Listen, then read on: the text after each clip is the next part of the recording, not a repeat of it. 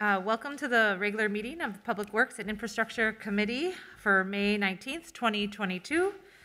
I'm Emily Koski, and I am the vice chair of this committee. At this time, I will ask the clerk to call the roll so we can verify a quorum for this meeting. Councilmember Payne. Present.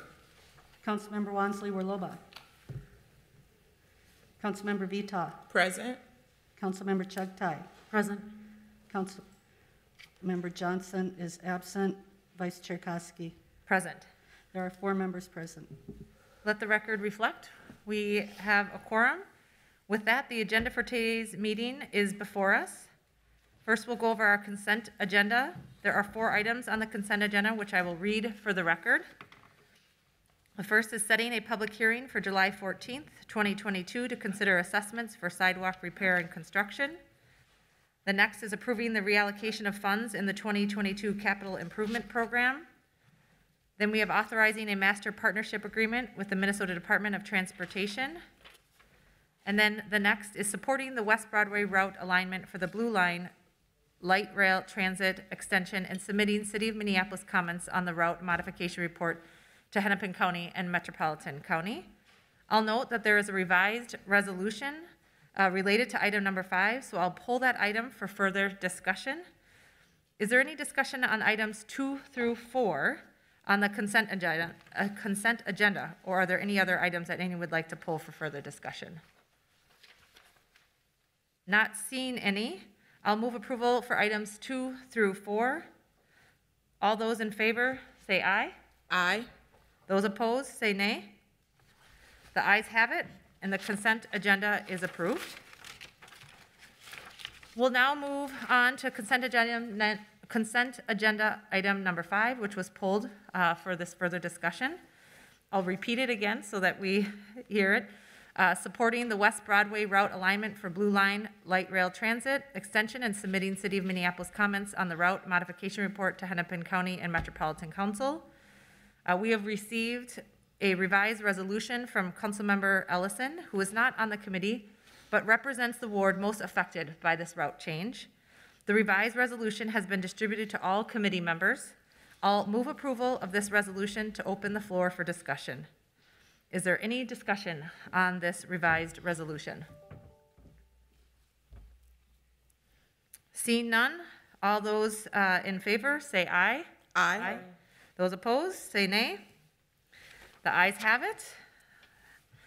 All right, we will move on to our public hearing today is considering an ordinance amending the water and sewer code.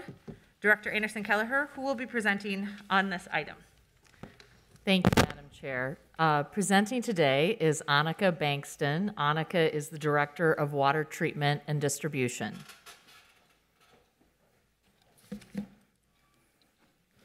Thank you, Director, Madam Vice Chair, committee members. Again, my name is Annika Bankston, Director of the Division of Water Treatment and Distribution Services. I'm presenting an overview of the proposed revisions to the Code of Ordinances that cover ordinances that relate to both water treatment and distribution services, as well as our surface water and sewer divisions.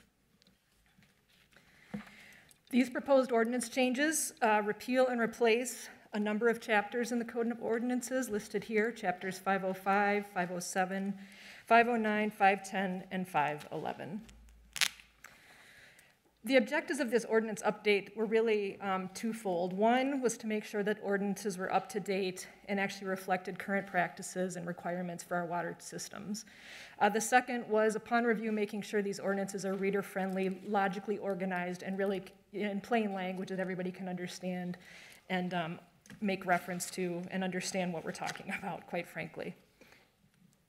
The number of team members worked on these ordinances together, both from the divisions within Public Works, namely Water Treatment and Distribution Services, Surface Water and Sewers.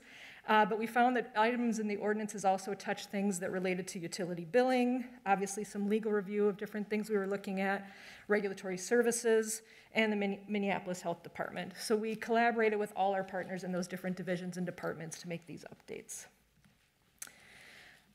In particular, the ordinances relating to water really required extensive editing and reorganization of 3 chapters. Upon working with the city clerk, they actually recommended a full repeal and replace of those chapters rather than proceeding with a very complicated red line underscoring strike through that was made it really difficult to understand the changes being made. So those chapters are proposed to be repealed and replaced. For surface water and sewers, back in 2018, Chapter 510 for stormwater and Chapter 511 for sanitary sewers were actually added to the ordinances. These additions set the stage for some updates to Chapter 509 that we needed to make as part of these updates.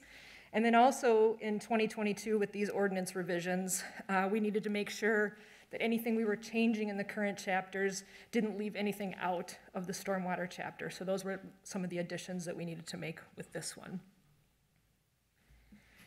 So I wanted to highlight just some of the new, or what I would characterize as substantive changes to the ordinances. Actually, one of the triggering events that really prompted our need for ordinance updates was the requirement from the Minnesota Health Department to deal with cross-connection and backflow prevention in our water system.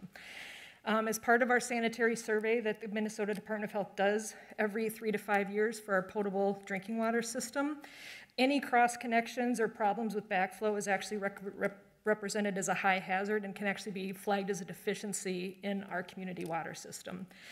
And it's a little bit complicated given we're a public water supplier and a lot of the problems happen inside buildings, inside private properties, so we needed to make additions to the ordinance that allowed us the opportunity to go in and implement backflow prevention programs. So that really was a triggering event, and again, once we started looking at that particular section where we needed to add that to the ordinances, we realized it really warranted a comprehensive overhaul and logical reorganization. Another new item that we're actually pretty excited about is in regards to water service line and sewer lateral repairs and replacements.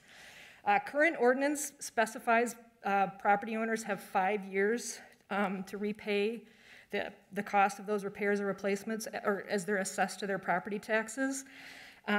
The cost of these service line replacements has really gone up over the past years. An average water service line replacement is about $7,000. An average sanitary repair is about over $10,000. Obviously, expecting property owners to repay that cost in a limited amount of time of 5 years can be very, very onerous on the property owner. So by state statute, we're actually allowed to have up to 20 years to repay those assessments. And so the ordinance allows for that. The proposed ordinance changes allow for that. And then in addition, we're going to be working with utility billing to make these assessment amounts reflected on their actual utility bills. It makes it more clear and communicating to the customers what their responsibilities are and really what's incorporated with their water, sanitary, and storm services. Another new item that actually came up last year during the summer drought when we had to implement restrictions for the first time in over 30 years was actually taking a close look at water use during emergencies or declared drought emergencies. And previously, the first measure of enforcement if people were not following water restriction was shut off of water. And that's not something we want to do, and it's something we're moving away from as a drinking water utility altogether. So the proposed ordinances revisions actually allow for warnings, subsequent fines and violations, and then in extreme measures, if it's willful neglect or willful disregard of the ordinances, in those extreme cases, we would still reserve the right to do a shutoff. Another cleanup that we had to do was in Section 510 in regards to the modification of the stormwater utility credit. And really it was cleaning up language to make sure that any stormwater management project that is performed in the right-of-way can receive the credit regardless of when it was constructed. Some other items we did when we talked about making this legible, readable, understandable was removing a lot of things that was really extra or not applicable to our water utilities. These were items that were included in the plumbing code, were actually referred to in other chapters of the ordinances, or really are more appropriately called out in our standard specifications that need to be updated on a regular basis. We reorganized the chapters. This is a proposed markup as to what the ordinance will read. Again, rather than referring to sewers and sewage disposal, the proposed change, now the title will be water, stormwater, and sanitary sewer. Chapter 505 will be specific to billing, and which moves content that was in other sections related to billing all within one chapter. Chapter 507 is now referred to general, again, to better reflect the general information that's in there. Chapter 509 will just reflect drinking water services. Chapter 510 clearly is about stormwater management, and Chapter 511 is about the sanitary sewer system. Our interest in plain language and simplified message, just for general reference, we went from very kind of wordy and, old language type legalese, I would say, to simple, clear reader messages. The overall word count for the 3 chapters was reduced by about 28%. For numbered lists, we wanted to move from, again, dense paragraphs. It was hard to find what you were talking and which items were referring to which subheadings are referring to which headings. So working with the clerk's office, we moved to the proper formatted list in the new ordinance. And accessibility, there was a lot of, when we were reviewing it, there's a lot of definitions that even we in the divisions and the technical experts weren't quite sure what we meant by that. So we eliminated redundant terms, consolidated the terms, and then created a clear list of definitions that apply to them. So again, the intent for this was to add some missing information, clearly lay out all the different chapters, make it accessible, and make sure that people that are referring to these ordinances really understand what's expected of the city and of the people that need to comply with the different ordinances. So with that, that's my general overview, and I'm happy to take any questions or comments. Thank you, Ms. Bengstrom. We're going to go to the public hearing piece, and then we'll have any comments or questions after that, if that's all right. So before I open the public hearing, I'd like to remind everyone that this is a public hearing on the water and sewer code revision, and so all public comments should pertain to the water and sewer code revision. With that, I'll open the public hearing, and I'm going to ask the clerk if anyone has signed up to speak. I am seeing a no. Seeing that no one has signed up to speak, I'll ask if there's anyone present who'd like to speak regarding the water and sewer code revision. So I see one person here. Come on up.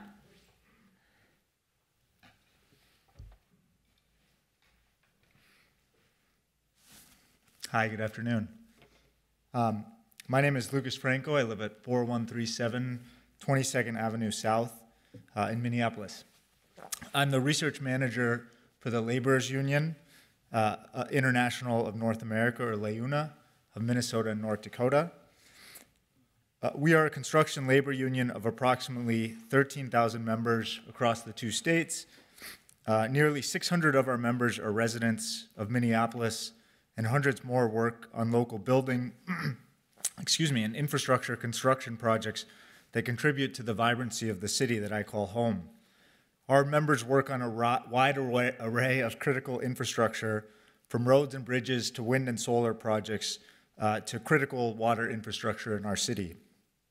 We have 2 local unions within the city, Local 563 and Local 363, both located in Northeast Minneapolis.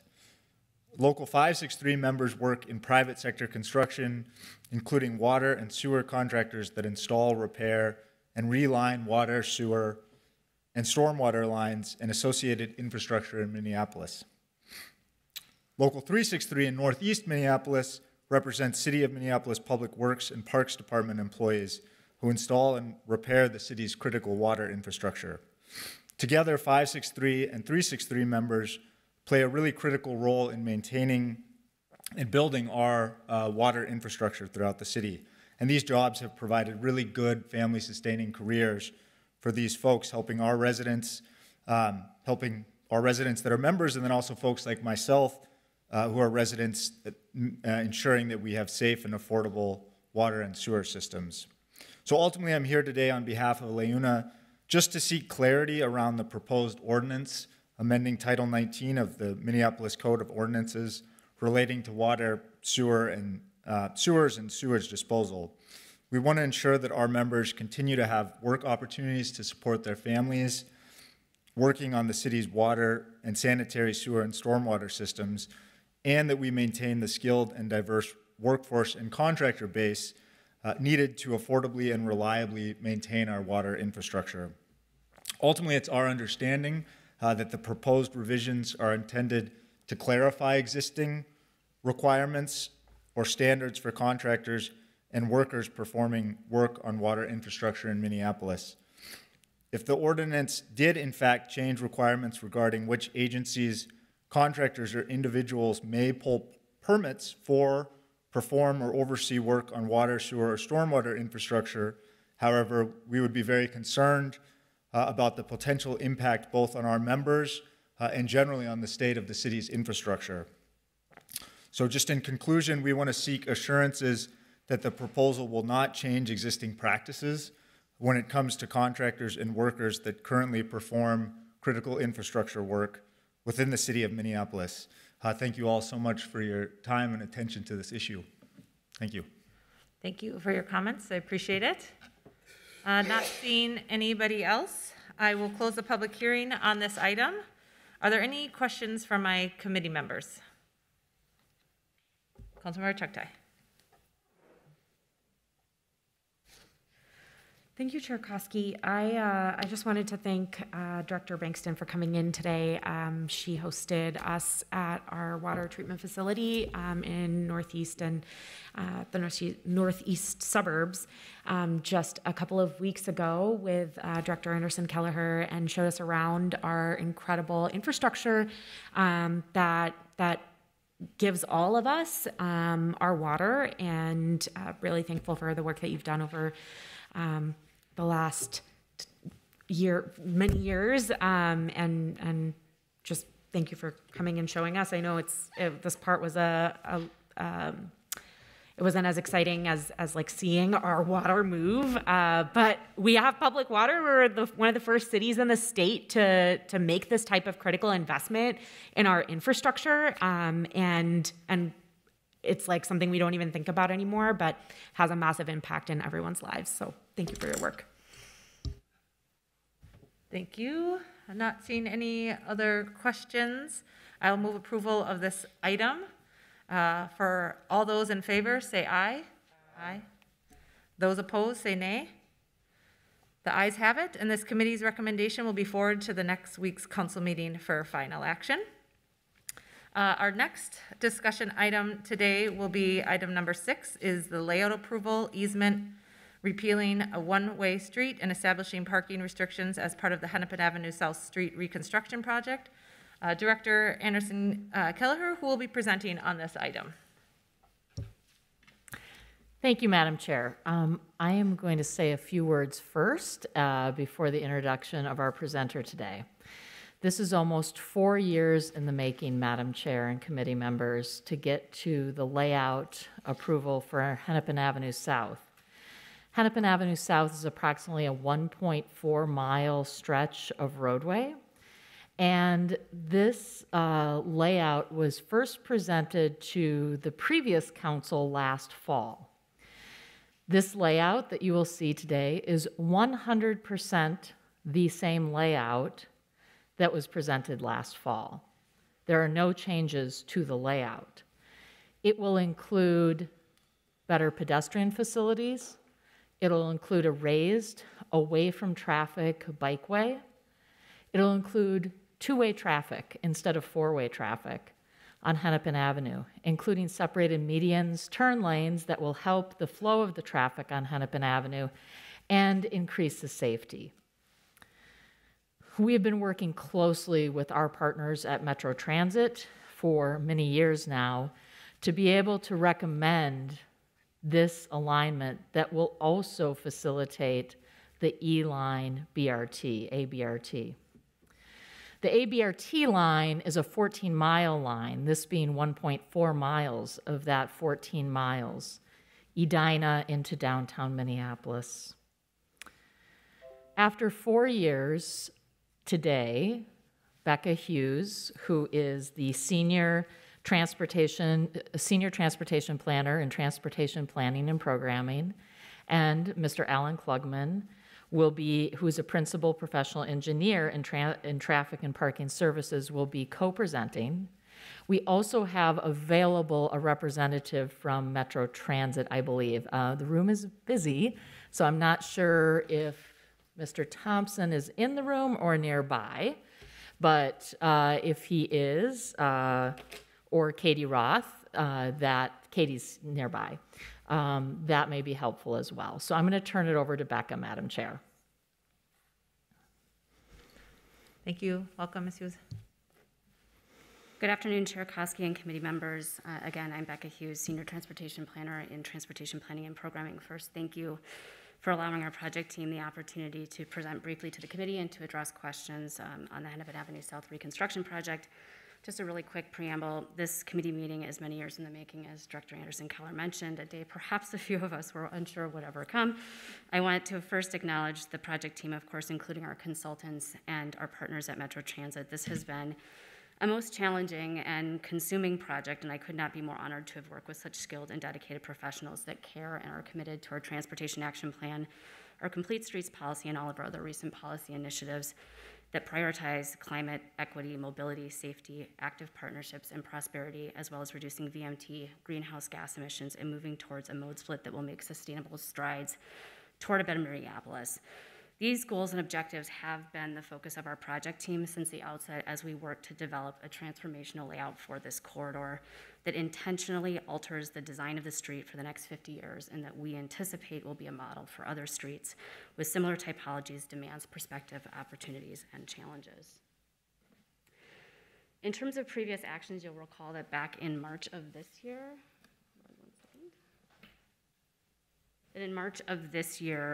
the department brought forth an action that allowed us to pursue a variance request from MnDOT state aid design standards regarding median width and bikeway clear zone and bikeway design speed, and these were officially approved through MnDOT's process consistent with the layout before you today. So all of those improvements do apply to the layout that's before you today.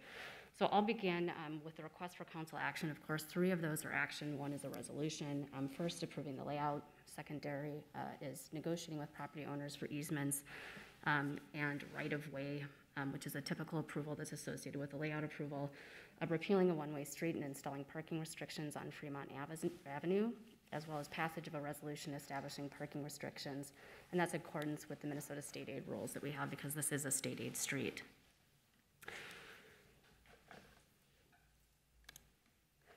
Project scope. I know all of you are all aware of the project scope at this point, but Douglas Avenue on the north is the northernmost boundary heading into downtown and extends south, again, about 1.4 miles on the Hennepin Avenue corridor to Lake Street. The last time the street was reconstructed was approximately 65 years ago. So in terms of existing conditions, of course, this graphic illustrates the typical conditions out on the Hennepin Avenue corridor today with pedestrian space that averages about 14 feet on each side, and of course that includes both sidewalks and boulevard space where that is available. There's also, of course, a dynamic transit lane that provides parking during the off-peak hours, and then, of course, there's full-time parking opposite the street from where we have those dynamic lanes striped. And, of course, there's 4 vehicle lanes as well. There's currently not dedicated space, of course, for bicycle facilities on the corridor, and when we add up all of this space, we have about 88 feet of right-of-way to work with, which isn't a lot, certainly when we're trying to accommodate as much as we are on this corridor, including our modal networks as well as all of our desired enhancements. So this is our favorite photo. We use it probably in every presentation we've given, but this really just shows a graphic illustration of the existing conditions, again, out on the corridor that have, again, remained largely unchanged over the last 65 years. Of course, the exception to that is the integration of the offset bidirectional dynamic transit lanes that we first piloted in partnership with Metro Transit in 2018 and then fully implemented in 2019. These transit lanes have proven very successful in terms of their improving reliability since their implementation, so they've been very successful. Our policy plans. I won't say too much about the policy plans. I know you've been briefed on the policy plans. Policy plans, however, are a huge foundation, are the basis of our recommendation. And anytime we bring a layout forward, our policy plans are essentially where we start. Of course, they're the foundation for our recommended design, and we've also integrated that with extensive technical analysis on this corridor as well as public feedback. This almost feels like a disservice to show one slide on project engagement, but we did start project engagement back in 2018. We had our sort of re-kickoff for the project in September and October of 2020, our 3rd round last spring, and then we released our recommended layout again in December of 2021, and then we basically took comments on that recommended layout through January. We've had over 60 neighborhood business special service districts and property owner meetings and open house and virtual meetings. And we've received more than 10,000 comments, and that's certainly a huge number. And as you can see from the bar chart that's represented on the right side of your screen, that of course, as we became more detailed in terms of our design, had more details fleshed out about how we wanted to redesign the corridor, the more comments that we received on that. In terms of existing transportation users, and again, this is just to remind you of what we have on an average day out on the corridor. It is one of the busiest corridors by far in the city of Minneapolis. It has the highest pedestrian volumes near the southerly portion of the corridor, concentrated near the intersections of Lake and Lagoon specifically. It's also a very heavily used transit corridor, which was part of the reason, of course, we implemented the transit lanes in 2019. There are no bicycle facilities along the corridor, but it is still used as such, which is part of the reason, of course, why we are integrating a dedicated facility on the corridor as part of the redesign. And then vehicle volumes are high. They are lowest at the southerly portion of the corridor, closest to Lake Street. They're about 15,000. And then up in the northern part, approaching the I-94 ramps, they're about 30,000 or double that amount. So this slide, we've used this in several presentations as well, but basically what this is meant to show is that the existing roadway has many issues. Of course, this was reconstructed last 65 years ago, and what we've done is we've worked with our new design to mitigate and address these issues. I feel like there might be a timer on here or something. So this is, again, just how we've addressed it, how we've mitigated, how the degree to which we've been able to mitigate and address these various issues, and I won't go into a ton of detail here, but we can certainly address this later. And I think it's really important to note here just the extensive data collection efforts that we've utilized throughout this process, the analysis that has gone into it, involved in the decision-making, and it's recommended, essentially, in the recommended physical layout for the corridor. So this is our base section, and I know you're all familiar with this. This is the base section that we released in December. This is the base section that we've shared publicly. This is what we received public comment on beginning in December through January of last year. And this is the very same base section that we are looking for layout approval today. And basically what you can see in terms of features is that, of course, we have sidewalks and green space where we can in the base section on both sides of the street.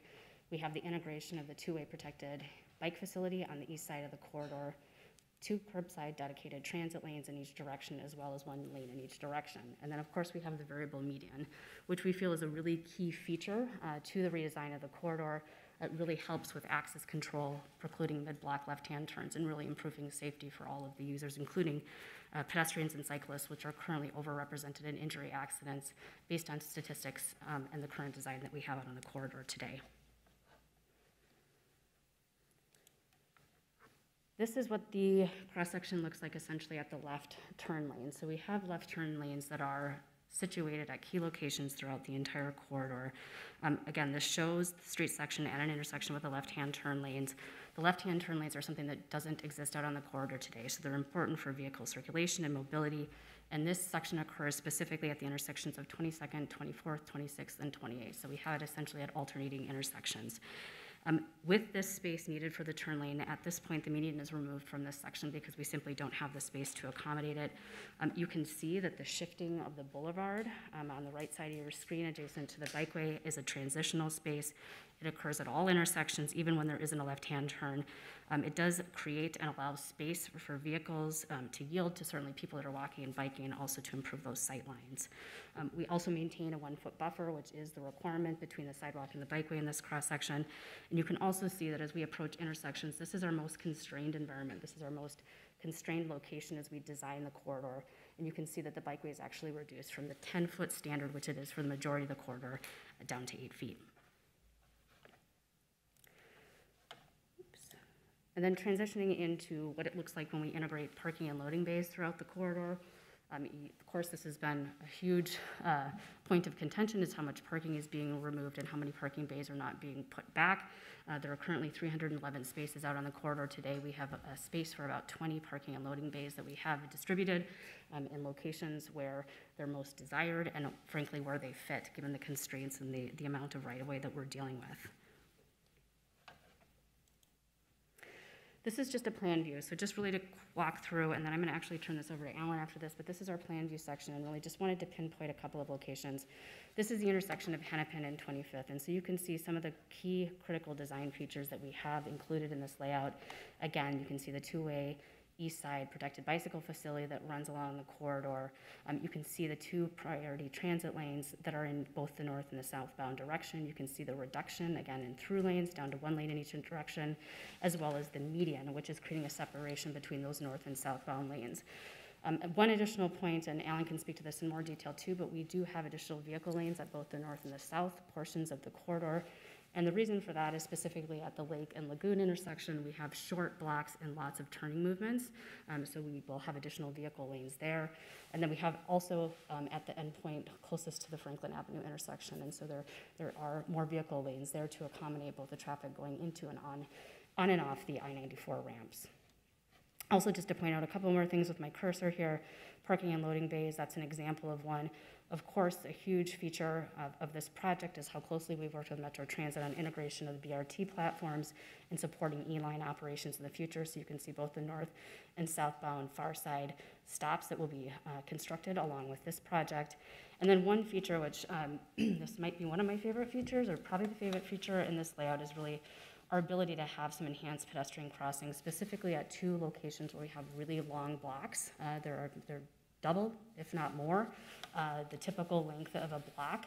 And so we do have signalized pedestrian intersections both at the Fremont and 25th and Half Street locations. So it will allow for better mobility, allow people to cross in locations where there are higher pedestrian volumes. And then one more slide for me. This is showing many of the same features, but the difference here, of course, is that this is a location specifically at 28th Street. Again, locations at 22nd, 24th, 26th, and 28th where we have dedicated left-hand turns. You can see them in both directions. And you can also see that essentially what that means, again, is the removal of the median at that location. I'll say that we will be looking at different ways of buffering that, despite the fact that it won't be necessarily a concrete median. Again, the integration of the parking and loading bays where we're able to fit them and where it makes sense. The east side bikeway is, of course, there. And then, again, looking at the dedicated bus lanes that we have in either direction. One other thing to note, too, is just we are paying attention to how this corridor intersects with the existing bike facilities. So 26th and 28th currently have protected bicycle facilities, and how we transition the bikers to that directionality, so to speak, in a protected way through that intersection. And I'm going to turn it over to Alan here. And I have one more, sorry. And then one other approval that we have is regarding Fremont Avenue. And this would be the Kowalski's that's just off of your screen.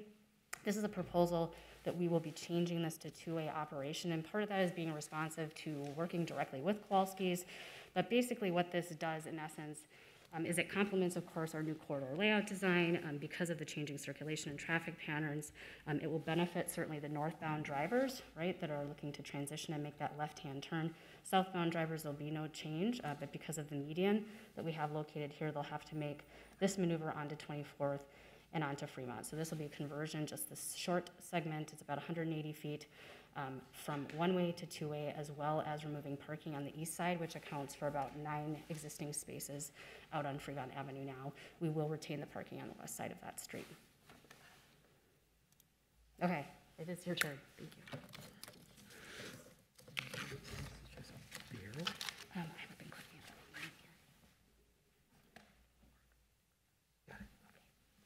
here. Thanks, Becca. Madam Chair, members of the committee, good afternoon. Again, my name is Alan Klugman. I'm a principal professional engineer with the Traffic and Parking Services Division of Public Works. And I love seeing this layout, and I especially love seeing the photo that Becca showed earlier, because that shows the road that was built 65 years ago.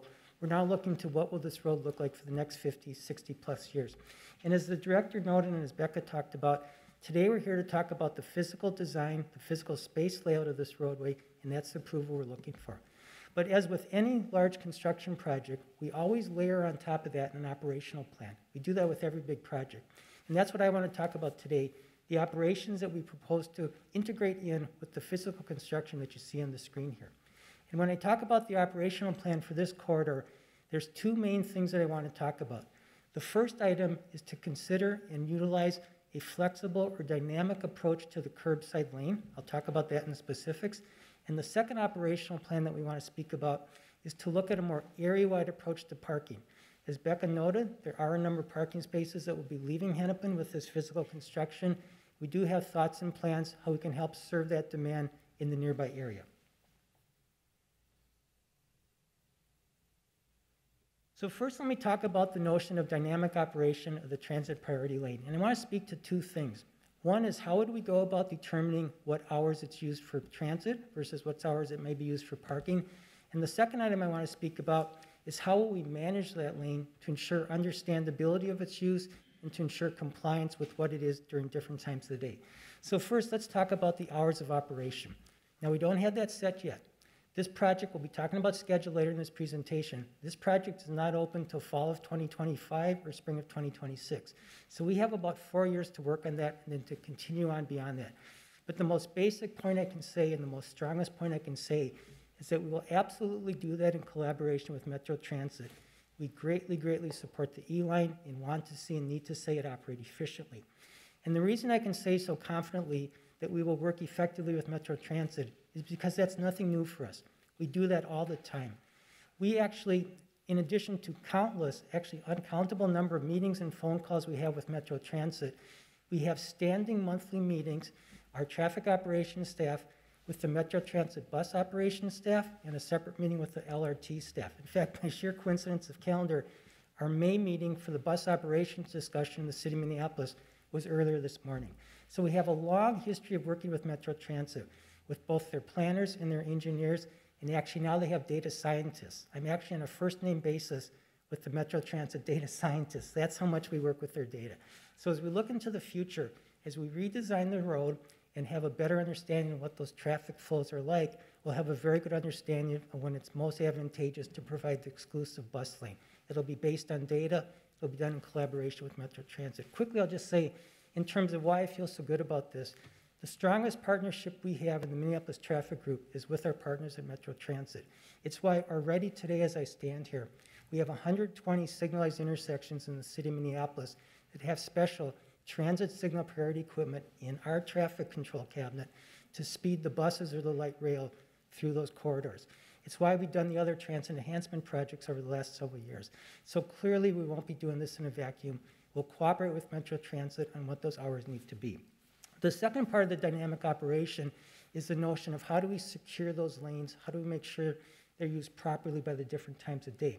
And two things I want to speak about. One is that if you look at Hennepin today, we have meters today from Lake Street up to 28th. North of there, it's really a parking free-for-all. We do not have active management of that. Clearly in the future, we will look to meter Hennepin when we're using it dynamically. That starts to give us the better understandability of when those lanes are used for transit, when those lanes are used for parking. And if you think about our current electronic meter system, we can dial in or dial out the hours of operation, and literally, you cannot pay for the meter when parking is not allowed. And in fact, when we look at our customers today, we're now up to over 65% of our customers are using the parking app on their phone to pay the meter, and that number is only growing year by year. So when we look out into the future, if a new visitor is coming to Minneapolis and trying to understand Hennepin Avenue, they'll just look at their phone and know if they can park or not. So we're very certain that we'll have good compliance with operation out here. And the second part of the compliance is with the full rebuild that we're talking about now. We'll have the opportunity to have very robust signing, marking, and management so that the public clearly understands the use of the lane. If we look at the picture at the bottom, when we did the retrofit in Hennepin a couple years ago, we had budget to put up one electronic sign to denote when the parking hours are versus the bus hours. In the future, with a full rebuild, we'll have many, many more of those signs, very much like you see downtown today with Marquette and 2nd Avenue, where we use dynamic signing to indicate when parking is available. So we do feel that the lane will work very successfully. And with this next slide here, I just want to give a quick idea of how that might look like in the future. Now, clearly, we haven't worked out those hours yet. We'll be back before council when we do that, and we'll review that with you. But what we're going to do is look at the data, work with Metro Transit, and these are the sorts of themes we'd be looking for. And I'm not going to spend a lot of time on this, but just give you an overview. We kind of have a little schematic here where yellow represents the morning period, the gray line represents the evening period.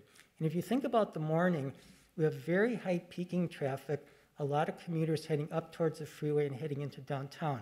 So what we know about the morning is that high peak, not for a real long period of time. If we contrast that with the afternoon, different types of trips, not just work trips, but shopping, taking the kids to soccer practice, what have you, we see more of a bi-directional flow of traffic, and the volumes stay fairly high for a longer number of hours. Another thing we noticed in the PM when we look at the data is that we need to be flexible in thinking about how we would use these lanes because we see breaks in the traffic counts. Now, clearly, the higher the traffic volume, the more necessity there is for an exclusive bus lane. But for example, if we look at the corridor today, north of 25th, the traffic volumes are much higher northbound than south of 25th. So maybe in the future, when we consider dynamic lane arrangement, we may not do it corridor wide, we might do it in segments. Again, I don't mean to conclude anything here. There's years and years of data collection and analysis ahead of ourselves. We just wanted to give an indication of how we'd approach the situation. Now, as we look at the use of Hennepin for parking part of the time, we want to kind of start to blend it in with the notion that second operational strategy I talked about, the area parking approach. So if we look at the chart on the left, and this is just an example, we kind of did a sample of what might the parking count on Hennepin look like throughout the different periods of the day. 311 parking spots today. In the future, even if there was no bus being used, we'd have 268 parking stalls. So with some of the features Becca talked about, the left turn lanes, the transit stations, 268 is how many parking spaces we can fit along Hennepin. And the notion with this graph that we're showing is that at different times of the day, based on whether we have the lane on one side or both sides or for what length of the corridor, the number of parking stalls would vary, but there'll always be some along Hennepin. But the second part of that I want to blend into the idea of an area-wide parking approach is we need to think outside the Hennepin corridor for what are the parking resources that serve the businesses and the activities along Hennepin. And with the picture on the right, we kind of speak to that. Right now, the number you've all heard, 311 spaces on Hennepin, but that's really only part of the overall parking resource in the area. If we take a little broader view, go within one block of Hennepin, look at the side streets in addition to Hennepin, today we have 3,600 parking spaces in and around Hennepin. Some of those on the public street, the curbsides that we control, some of them in the nearby off-street lots and ramps, obviously controlled by private sector. Our notion with the area-wide parking plan is to look to better utilize those resources to support the activities along Hennepin. Now, the gray part of this graphic, the cross-street, on-street parking, that's real estate that we control. That's the curb line on those nearby cross streets, or because Hennepin runs at an angle, it's some of those north-south streets that intersect with it. Now, just like Hennepin north of 28, that parking's a free-for-all today. We clearly think in the future that we need to better manage, mark, sign, and meter that so that it can be used as a parking and loading resource for Hennepin. And I'd like to give you one quick example. Many, many years ago, we established a zone. If you think of where the New Horizons Daycare Center is, it's on the east side of Hennepin, north of 25th. Many, many years ago, we established a 15-minute parking zone on the east side of Hennepin so that parents could park for a brief amount of time, drop off their kids inside, and return to their car. In 2019, when we implemented the Red Bus Lane project, we obviously couldn't have the parking and the drop-off going on when the bus lane was active. So we worked with New Horizons. We relocated their drop-off zone, or excuse me, parking zone, to a nearby side street, to Emerson, on the side of the building. Therefore, we were able to provide the parking resource they needed. It just wasn't on the Hennepin storefront site, it was on a side street. That's just one example of the sorts of activities we'll look to be doing in the future to, again, use the resources we control to better manage parking. At the same time, we really look forward to working with the private entities to help them reimagine, rethink about the space they control. That's another resource for Hennepin. Now, really quickly, in terms of what that might look like, and this is just a schematic. Again, we'll be back to you as we work on this plan. But we've kind of gone block by block up and down the corridor and said, where are those nearest curbs most beneficial to the businesses, maybe based on which businesses have parking behind the building or not, and which roads have availability. For example, if there's a bike lane, maybe that's not a road we look to put parking. If there's a road that is more open, if you will, we can better manage that and make it a resource for Hennepin. So again, we don't mean this as a finished product. We just want to let you know we started to think about what does that operations plan look like. This is something we'll be back to you in the coming years to tell you what we've come up with. Now, in a moment here, I'm going to turn it back to Becca, and she'll finish up with a couple items for us. But I just want to wrap up one more thing about the operation plan. And I just want to make a comment to you because I know I've gone through a lot of material, you probably have some questions on it. But in summary about the operation plan, I want to say that what we're talking about is not unique to Minneapolis.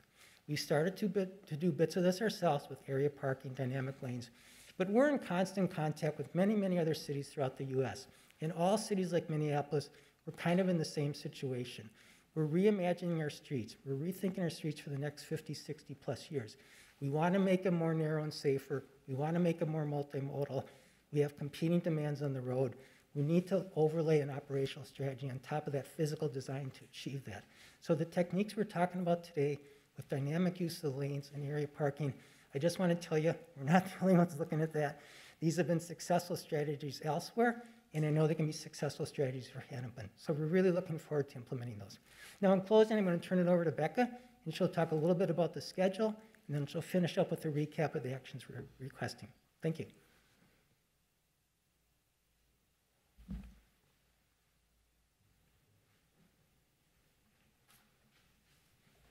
All right, very quickly, in terms of the project schedule, as you can see with the little green dots here, these are the 3 rounds of engagement that we've had since 2020. So this has, again, been a long time coming in terms of the work that we've been doing out in the community and the conversations that we've been having, as well as our preliminary planning and engineering.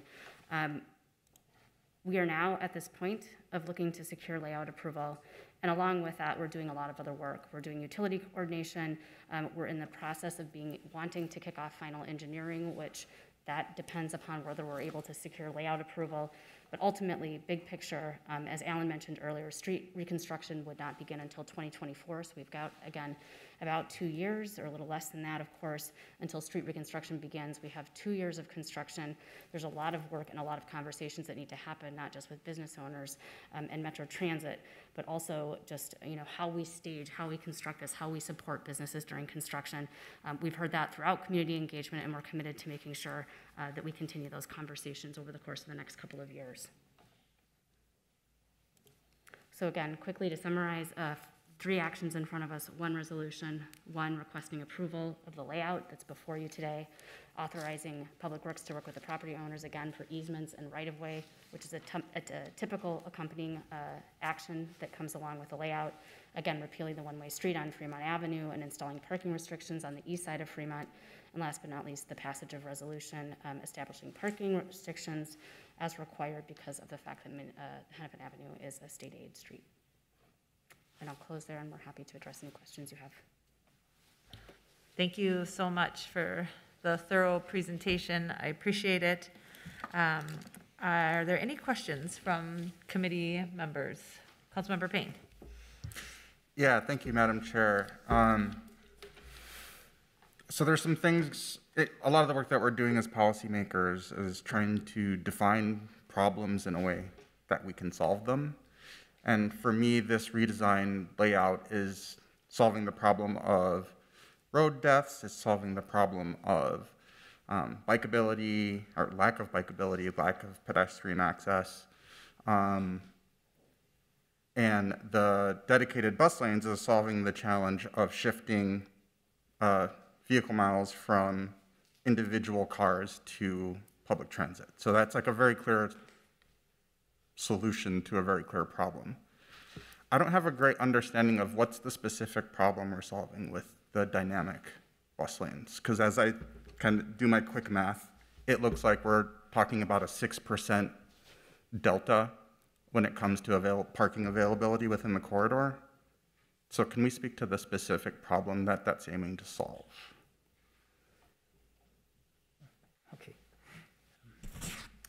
Madam Chair, council member, members of the committee. Yes, so I'll start to answer, maybe there'll be a follow-up question. But in terms of the problem that we're trying to solve, and I want to refer back to something Becca said, for all of our work here, quickly, we start with policy, we do our technical analysis, we involve the public with engagement and feedback. And we do have a multimodal approach here where we're trying to serve all the stakeholders in the corridor. And we do feel that it's been a difficult time on Hennepin, we all know that. And we're going to have a difficult time with some construction. And we want to maintain the flexibility. Again, we're not setting hours here. We want to maintain the flexibility that as we finish construction and look at the business climate, look at the future, we have the tools we need that possibly parking on the corridor for some limited hours with the transition plan to get to full-time dynamic lane, full-time busing. We want to have that flexibility, have that tool in our toolkit. So that's really, I think, my brief answer to you, council member. And then reference to the 6% relative to the 3,600. We totally agree with your math, but what we've heard is that, not all parking spaces are the same, right? And, part of our 3,600, of course, includes the large lots, includes the ramps. If you're the barber shop up around 23rd, the ramp down near Lake Street may not be a resource for you. So we want to be respectful that we do feel the number paints an accurate picture, that there's strong resources in the corridor, but we do know there is some value to the nearby parking. Another thing, if I could just quickly say, is we very much look forward to getting layout approval, and then to me that's a milestone where we then can more seriously engage the businesses, we've been serious before, but in a more detailed fashion engage the businesses with how do we make this area-wide parking management system work, right? And to the degree that that's a more robust and successful program, that will downplay the need or desire for parking on Hennepin. So it's partly why we're trying to come here today with a flexible approach. We know we have a lot of homework ahead of ourselves in the next 3 to 4 years, but those are the sorts of things we're thinking about when we try to say what's the optimal solution and can we retain enough tools to get there. A follow-up question would be around the scale of the problem that we're trying to solve. So for me, it's immediately clear that the scale of climate change requires a fairly significant scale of a policy solution. And as we're talking about, again, the 6%, which that's a really good point. If you're not, the parking structure is over on, Lake Street and you want to shop on Franklin, the parking structure is probably not going to solve for you, right? But I'm trying to match our solution to the scale of the problem. And the scale of climate change is this thing that we can't even fully comprehend. Whereas I feel like the scale of our parking challenge is much more finite. And I'm just curious, are we scaling our solution to that problem appropriately? Madam Chair, members, council member members of the committee, I do understand your question, and that's a hard one for me to comment on, and I don't mean to be repetitive or to answer your questions. It's partly why we want to retain the tools. And we do feel we very much want to promote the mode shift. It's probably one of the prideful things I've done in my career the last 10 years with a number of bus projects. We'll talk about that some other time. But what we want to have available is clearly the number of hours of lanes that serve the bus when they need it so that it is that speedy and reliable transit trip. The two most important things for transit are speed and reliability. We all know that. We need to deliver that on the corridor. We feel that it's probably something less than 24 hours in which the bus needs that lane. I think that's the reason why we're saying let's retain some ability for dynamic lanes. One thing I want to point out, I think Becca spoke to this, we feel that our new design, although it gets more narrow, it's a very efficient design because of the median that'll ban left turns and then left turns only at major intersections with turn bays. We think this is going to be a very smoothly flowing road with good traffic capacity. And it's partly why we want to have a little bit of a wait and see attitude that in kind of those off-peak hours, if traffic is flowing well, and we have the Metro Transit statistics. By the way, they have the most sophisticated statistics set I've ever seen. They have automatic vehicle location devices on every bus.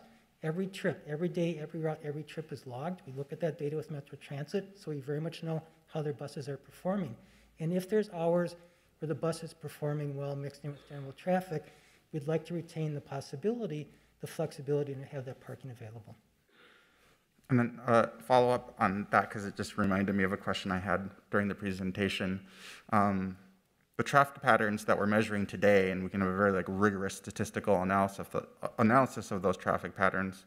Are we doing a statistical projection based on that historical trend data? Is that kind of the direction we're going in right now? Yeah, Madam Chair, members of the committee, council member, very good question. So obviously it's been a difficult time the past two plus years now to get a good read on what the traffic patterns are, but let me just give you a quick recap of what we've done. The initial planning for this project started in 2018. Our base set of data was 2018. I'll start by saying that. We've continued to get Metro Transit bus travel time throughout 18-19 pandemic up to today. So we have very good bus data. In terms of traffic counts, we last recounted the corridor in fall of 2021. So not really post-pandemic, but kind of starting to return to normal. We'll have another couple years. And I think your question was projections. I'll get there.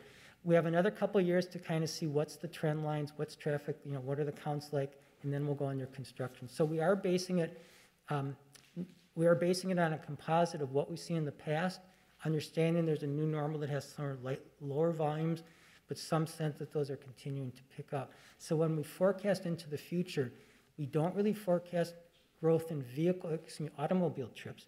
We forecast a growth in people as the corridor gets more dense. For example, if you look at the old Chicago site, we now have 150 plus apartment units coming there, right by the transit station. So the corridor is getting more dense. There's more people, there's more person trips. We want to provide the facilities that move them onto other modes. So we're kind of blending all that to get a count, and that's one of the reasons why we kind of have a little bit of a wait-and-see attitude on these hours. That's why my graphic didn't show proposed hours, is we really need to see in the future, after 2025, 26, what are traffic patterns looking like in the city? How is this new road performing? And then we can overlay the bus travel time statistics to come up with the best answer for everyone. Thank you, appreciate that. Councilmember Wansley Worlaba. Oh, was I first? I didn't know who was, all right. I put myself in queue as well. So I just had a couple questions. I don't know if this would be for director or for either of you, but I just want to confirm today, I think it's been said a couple times, but that we are confirmed that the layout plan before us is the same layout plan that was presented previously, and that layout plan itself has not changed. Madam Chair, members of the committee, that's 100% correct. The layout is consistent and constant from what we showed last fall. Okay, and then just a follow-up question. I just also want to confirm that the item before us today is the layout plan. You talked about an operational plan, but today we are voting on our layout plan. Madam Chair, members of the committee, that's correct. Yes, only the layout. Thank you. Those are my questions. So Councilmember Wansley Worlaba. Thank you, Chair Koski, and I have more of a comment that kind of relates to Councilmember Payne's thoughts about how we're adjusting our layout proposal or operational proposals to parking. So I just wanted to note that while I believe we should have 24/7 bus lanes operating from day one during the reopening of Hennepin Ave, I would also like to ask our staff and encourage my fellow colleagues to also think about the practicality of what's being asked here. If construction takes 2 years, there is a very good chance, it seems, that the current 311 parking spots that's being discussed today will also no longer be available during that time. So if anything, for continuity, it seems like it would be nice that the parking spots that might be gone for those 2 years, regardless, we should still have 24/7 bus lines be rolled out immediately. And any questions regarding the functionality or ridership can be informed based off of that data from the proactive jump. So I think there's also a concern of we can still get that data that I think Councilmember Payne was referring to, even with the implementation of the 24/7 bus lanes and not having these flexible hours kind of in flux as well. So that's more so of a comment. I know this, as you can see, we have a full room. This issue is so important. I know for me in my ward, the E-line will be going through it. And I know my ward is also one of the few, I think the only ward in the city that has a great student population. And many of those students are moving away from campus as rents increase, and they often are reliant upon our public transportation to be able to get around to campus. So having 24/7 access to a bus lane for working class people as well as our students is so important to them, especially when we're talking about safety. I think public safety goes beyond just policing, of course, but it goes to, can you also catch a bus at 12 o'clock or 12 a.m. or 2 a.m. to get from point A to point B? So I really encourage, I think many of us want to have the guarantee that this 24/7 bus lane is going to be operating on the first day when this project officially, begins. Thank you for your comments. Appreciate that. And Councilmember Chugtai, I see you're up.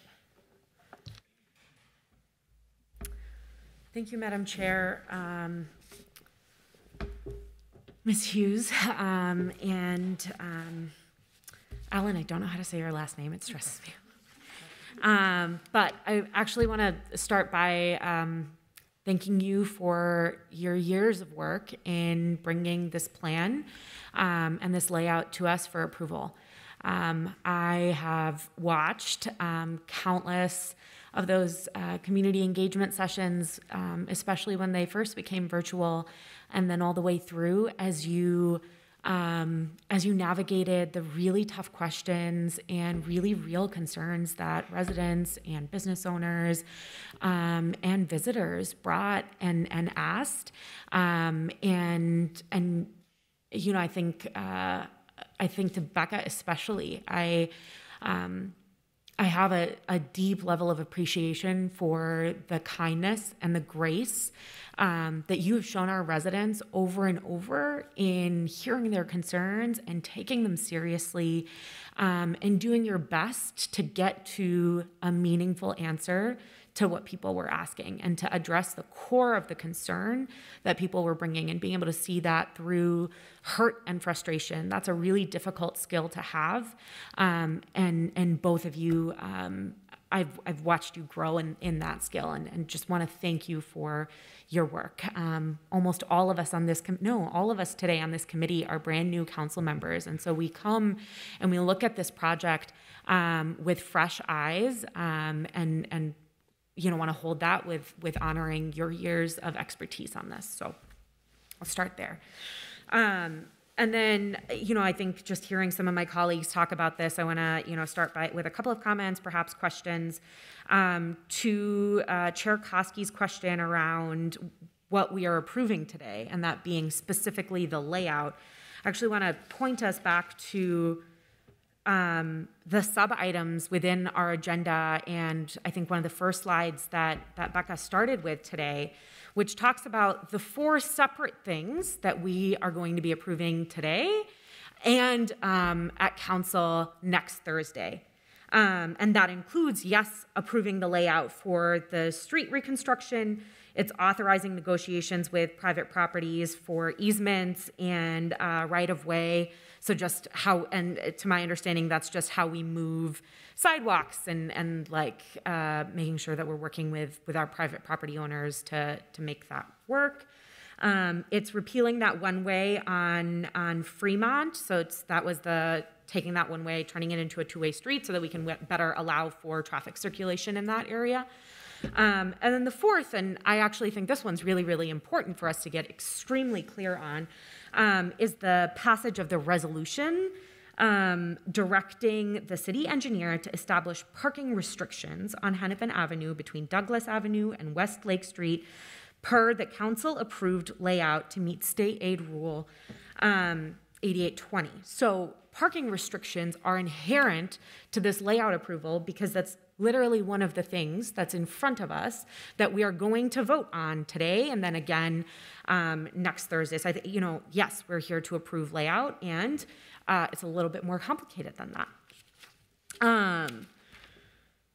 With that being said, I want to go back to something you said earlier during your presentation on the block around Franklin Avenue and then Lagoon, was it?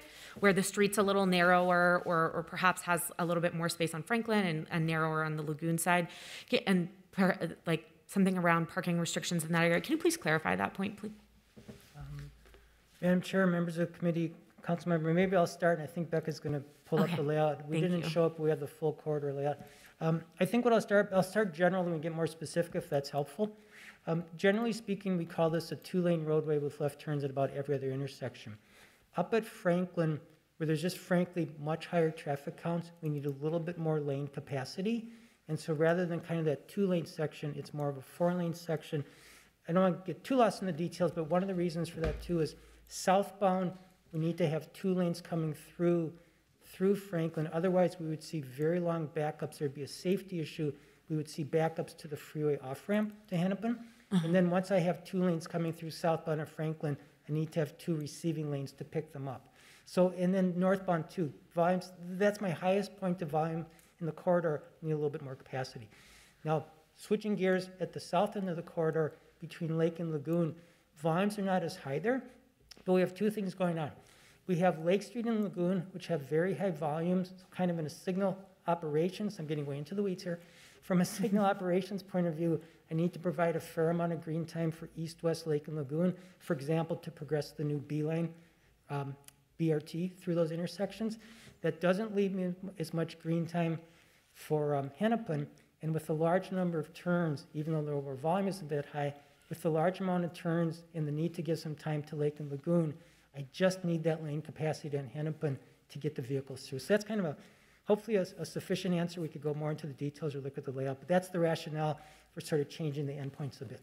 Got it. So it's almost like an on-ramp to the traffic going down to one lane from the two, and also serves the purpose of accounting for that's where we have higher rates of traffic. Yeah, those are our big kind of call it mobility challenge points in the corridor to keep the corridor moving smoothly. It's the two endpoints. That's really helpful. Thank you. That clarifies my question. Speaking to, I think maybe we're answering a question from Council Member Payne around, not every parking spot is made equal, right? I appreciated the point on the barbershop on 23rd. And, it like reminded me to bring up again, right, we're here on the public record, we're talking about real concerns that real people have about the impact on their lives. And Becca, as you know, right, like we're working with somebody on 23rd and Hennepin who we didn't know existed until just a few days ago, who reached out to our office and then met with you directly, Becca, because we found 45 to 50 new parking spots we didn't even know about, because this person has like sub-basement parking that they want to work with the city on for us to be able to contract, for the public to be able to use, right? So that 23rd through 25th, and I see Mumtaz is here from Osman Cleaners on 25th and Hennepin, right? So that area, we're already thinking of some of these creative parking solutions, and people in our community are reaching out to us and helping us get to those creative solutions in the here and now, 2 years out from construction even starting. And so, like you just brought it was just the barbershop on 23rd that reminded me of this very important point to make. So that being said, I wonder if we can, and I'm not sure if this is a good question to direct at the two of you or to the director, but can you talk a little bit about item number 4, the passage of resolution directing the city engineer to establish parking restrictions on Hennepin Avenue South? Madam Chair, members of the committee, councilmember, maybe I'll start and others can join in. In terms of a road project, if I can use the word, that's more of a housekeeping detail. And I know the word parking is maybe kind of an emotional word today. But because we have federal and state aid funds on this project, we don't control everything. We have to abide by the rules. And for any roadway layout that comes through, we basically need to designate how's that pavement being used. And if it's being used as parking or not parking or lane or what have you. And so the no parking resolution is the city council mechanism for sort of certifying how the roadway is being used, and we give that back to the state and the federal authorities for approval of the use of the funds. So it happens on virtually every road project. It's kind of like I say, it's typically a housekeeping detail, but we need a council resolution, much like we need layout approval, to give back to the state to say this is the road we propose to build. So it's kind of, I know we're talking about dynamic lanes and operations and whatnot, it's somewhat apart from that, that even in a more, if I can say, straightforward plain project without dynamic operations, we'd have a similar activity going on based on how it is we're using the lanes. So, Madam Chair and Councilmember Chugtai, thank you for that question. I would like to bring in Ms. Bremer from the City Attorney's Office into this discussion for the purpose of clarification of that resolution. Thank you, Director, Chair Koski, and Councilmember Chugtai. I'd want to point out that the subsections 3 and 4 are part of the layout, but they're also different in that subsection 4 is a resolution that is not actually required by city ordinance or resolution. It's required by our state and federal funders. And so it's not something that the city itself would need to pass in order to do its work. It just needs to do it to receive those funds on this project. As for subsection 3 of the repealing the one-way street, because it's a repeal and not an establishment of a one-way street, the city council does need to assist or direct the Public Works to do that. But the establishment of one-way streets, as well as many, many other operational procedures, operational decisions, are delegated to the city engineer and to the director of Public Works, not to city council. And so city council doesn't have the authority to direct those sort of operational decisions except in these rare circumstances. Thank you. Yeah, no, I really appreciate that. Thank you, Director, and to our city attorney's office. You know, I think that was incredibly clarifying. What I'm hearing from this is that it's the state and the federal government that have whose funds we actually need in order to move forward with this project. Otherwise, it's just a cute idea. Require this council, this body, to give you the authority so that you can go and tell the state and the federal government that we have the authority, give us our money, right? In order to be able to do all of that, it's the state and the federal government that require this body to give consent on parking restrictions. And so it's a technicality that we're voting on. I don't disagree with that. But what I'm saying is it is a formal thing that's in front of us. It's in front of this body that we have to take a vote on. And those parking restrictions have to be based on the layout, which means I guess I would want to just know, like, is the city engineer, you know what I mean? Like, I think I'm struggling with making my point, but the parking restrictions are based on the approved layout. This is a requirement that we need to fulfill for the state and federal government and for the funding that we're receiving from them to do this road. And so those parking restrictions can't just be made up out of thin air, right? Like, they have to be based on the layout. And so whether or not there are certain hours of the day when there's parking required, when parking is allowed on the bus lane, is inherent to us being able to know exactly what we're voting on here in item number 4.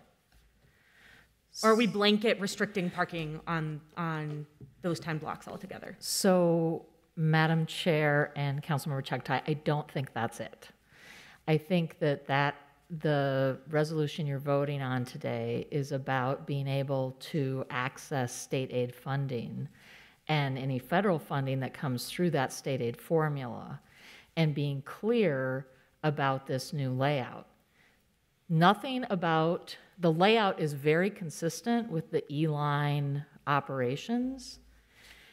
Furthermore, there is no risk of losing state or federal funding based on the operations on the street, as long as the E-line can operate in an efficient and effective way. And that's why we're going to have a data-driven model for how we look at this. Mm-hmm. But I do think we're confusing two things here about this very perfunctory resolution mm-hmm. and the operations on the street, which are by both ordinance and city council action designated to the director of public works mm-hmm. and or the city engineer. Is there a language for this resolution?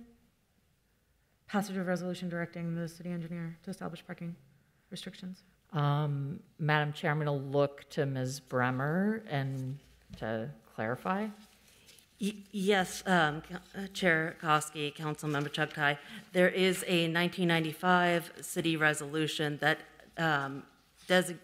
delegates the authority to manage and operate city streets, laning restrictions, stop signs, bus stops, parking zones, to the city engineer. There are also city ordinances as well. No, I don't think that's the question I'm asking. The question I'm asking is, number 4 starts with passage of resolution, right? Like, I'm asking where the language for said resolution that you are coming to us and asking us for passage for, like what that specific resolution says.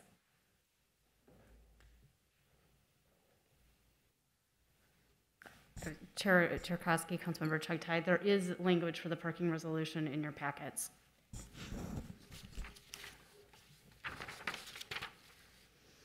Can you help me understand where?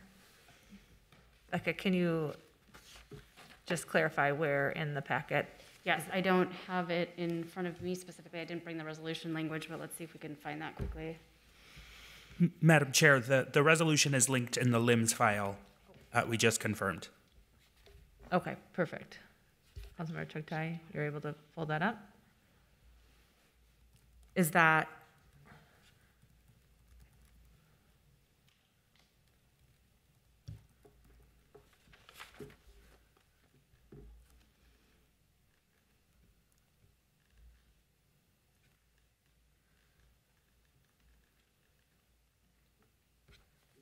can you help me understand exactly where I would go to that? Are you in the?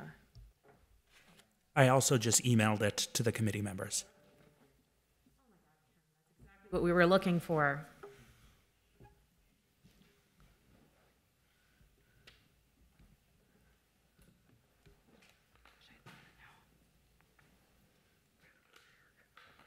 Go ahead, please. I'll come back. We're going to move on to Councilmember Payne's questions in queue. Thank you, Chair Koski. This might be down the road of getting into too many technical details, and I'm assuming some of these details aren't defined yet, and you're defining them as you're working with the data scientists at Metro Transit.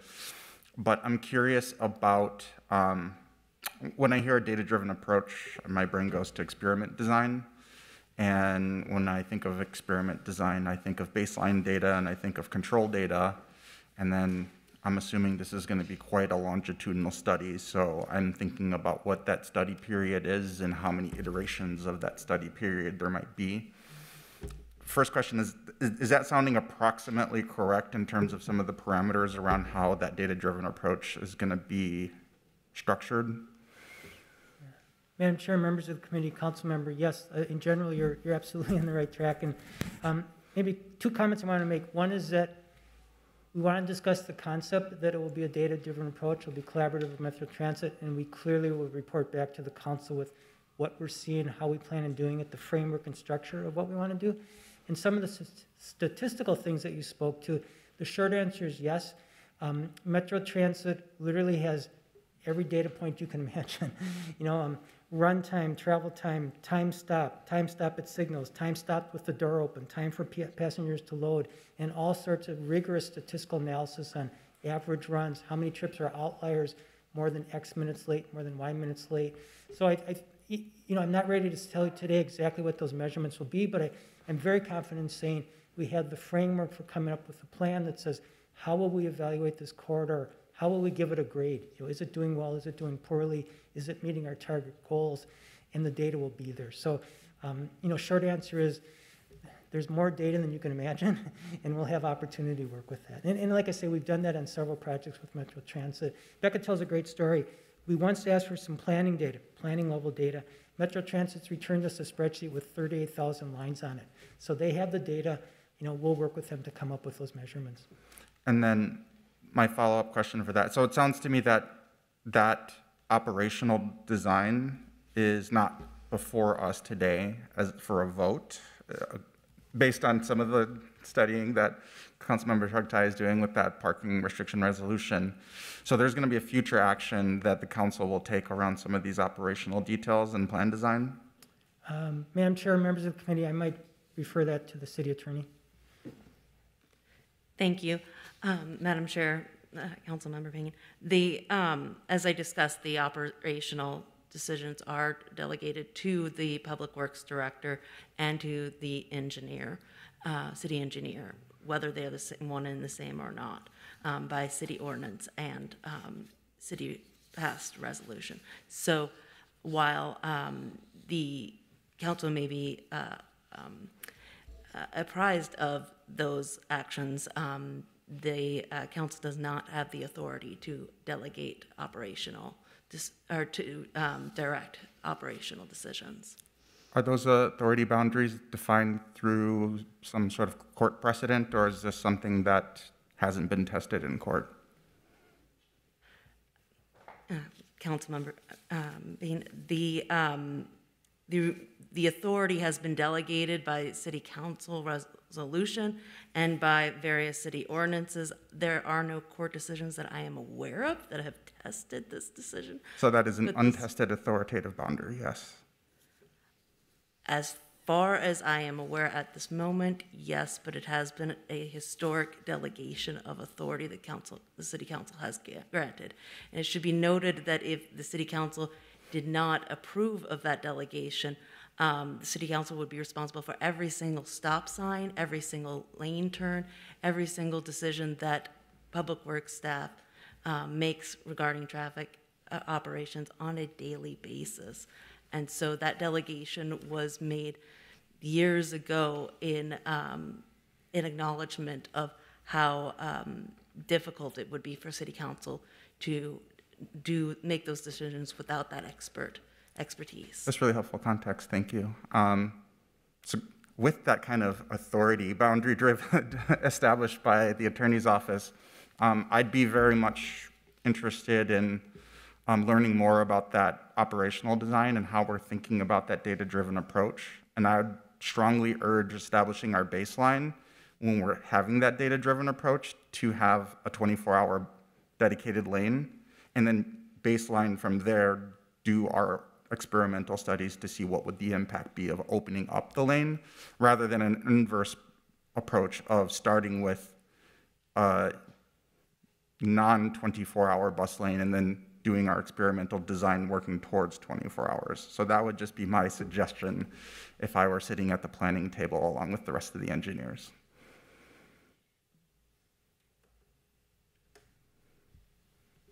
All right, now we have Councilmember Vita.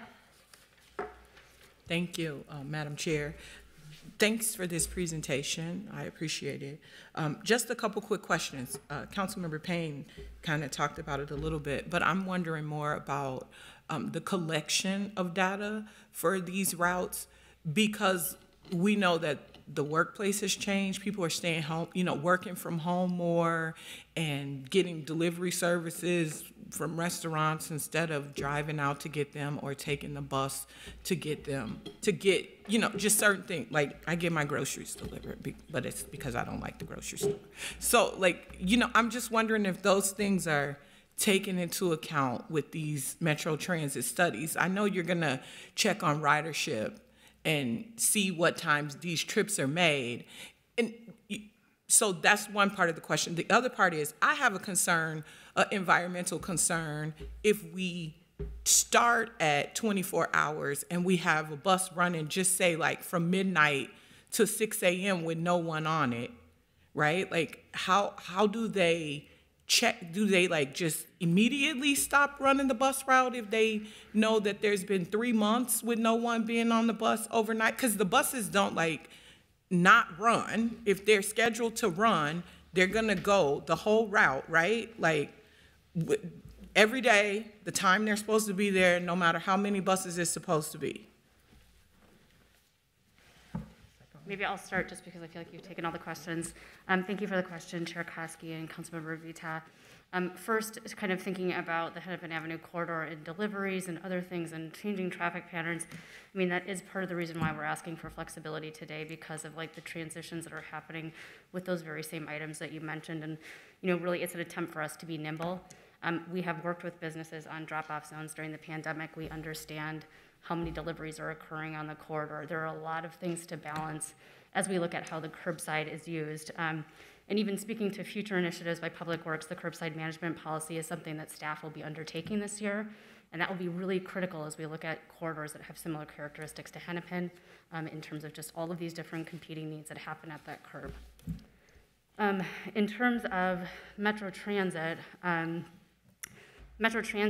does, as Alan was mentioning, there's so much information, and I know Metro Transit staff is here, but I'll just kind of jump in and swing here, and then Alan, if there's a question, or if you want to add any more content.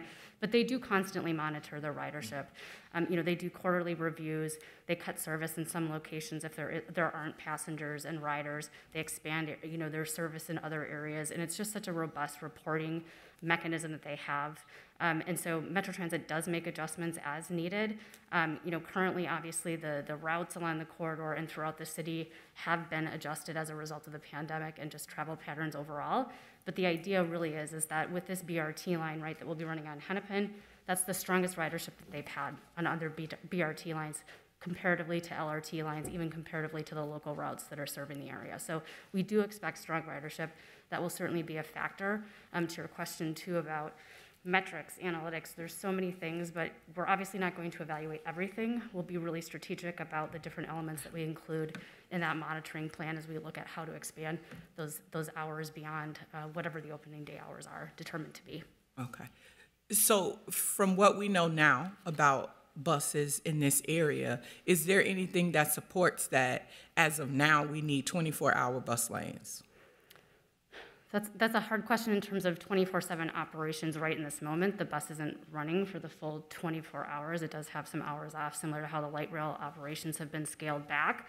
I don't want to speak exactly to the timing and where that is. I'm not exactly sure where Metro Transit is on and where they stop and where they pick out and what their what the separation is between the buses coming. Is it 10 minutes? Is it 15 minutes? I'm not sure exactly how that changes, but obviously, in the key and the core hours, the buses are coming more frequently along the corridor, right? And they will continue to do that with the integration of the E-line.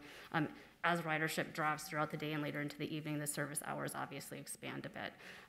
So I'd maybe just close there. I don't want to commit too much on what's happening right now in terms of 24/7 operations. Again, they're not running the buses the entire 24 hours on the corridor. So sure, there's hours that would be available in which that lane wouldn't necessarily be needed for dedicated transit service.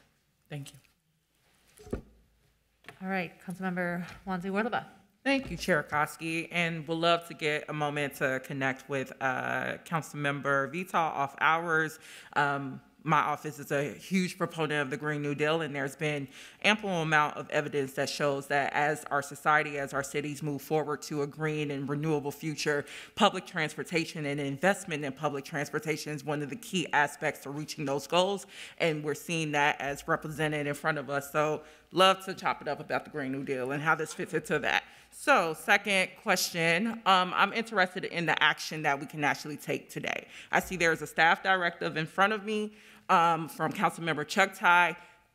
Your clarification, City Attorney Brimmer, about us not being able to give, legal or any type of precedence to the Public Works Director around operational duties. That's very clarifying. Is there a way either we can move forward with the staff directive or make a proposal to amend the resolution to be reflective of either eliminating this dynamic proposal, the dynamic hours that replaces the full-time hours? Because I think all of us are here with the same goal of saying we want 24/7 bus lanes. I think that's been clear. Metro Transit is on board. The state is on board. With local government, it's very hard often, as you noted, to get so many agencies on board. And we're finally there. We are here. So I think for us, we just want to assure the public, we want to assure our constituents, many of those who are here today, that that is going to be prioritized in this project from day one. So if there's any way in which we can get concrete feedback on the actions we can take to affirm that in this moment, in this committee, that would be great. So Madam Chair. Sorry. Real quick, I just want to clarify that Councilmember Wanzi-Warlaba, we will be taking up the staff direction next. Real quick, we will be taking up the staff direction next.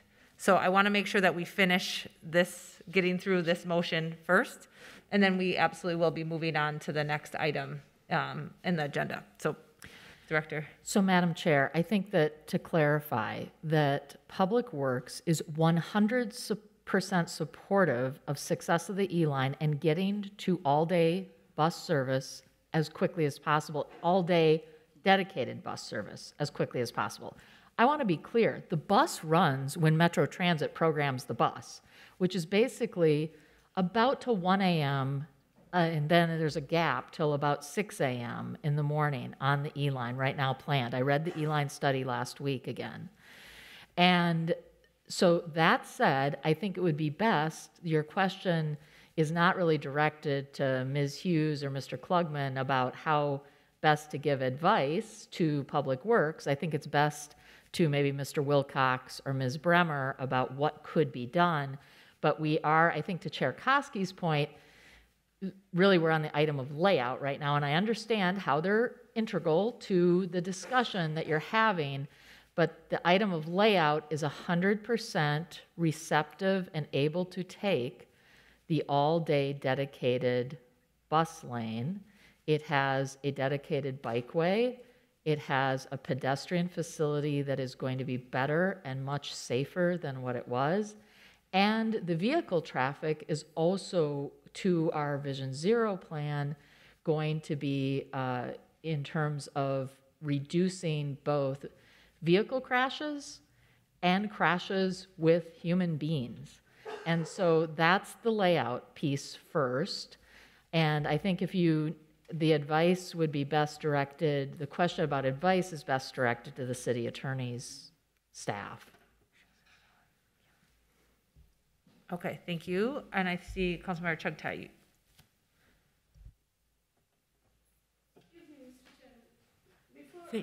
Don't you take other side of the comments, like the human, which are really living right there, they are going to be affected by this project?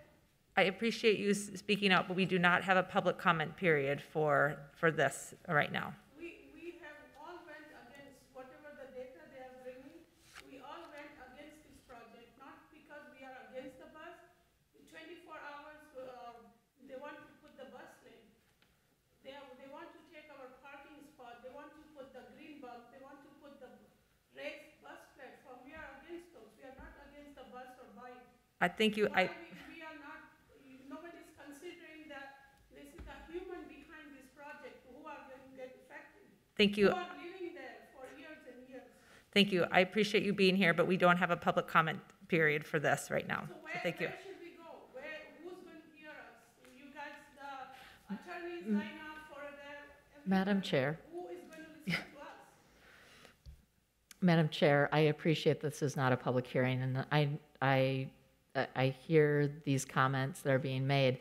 I think that's one of the reasons that staff had suggested and will be implementing a parking task force as part of the implementation process, both in terms of the construction period as well as after, to hear more finely and to work with businesses, because that is a piece of the feedback that we have had in that period that Ms. Hughes had up on the screen.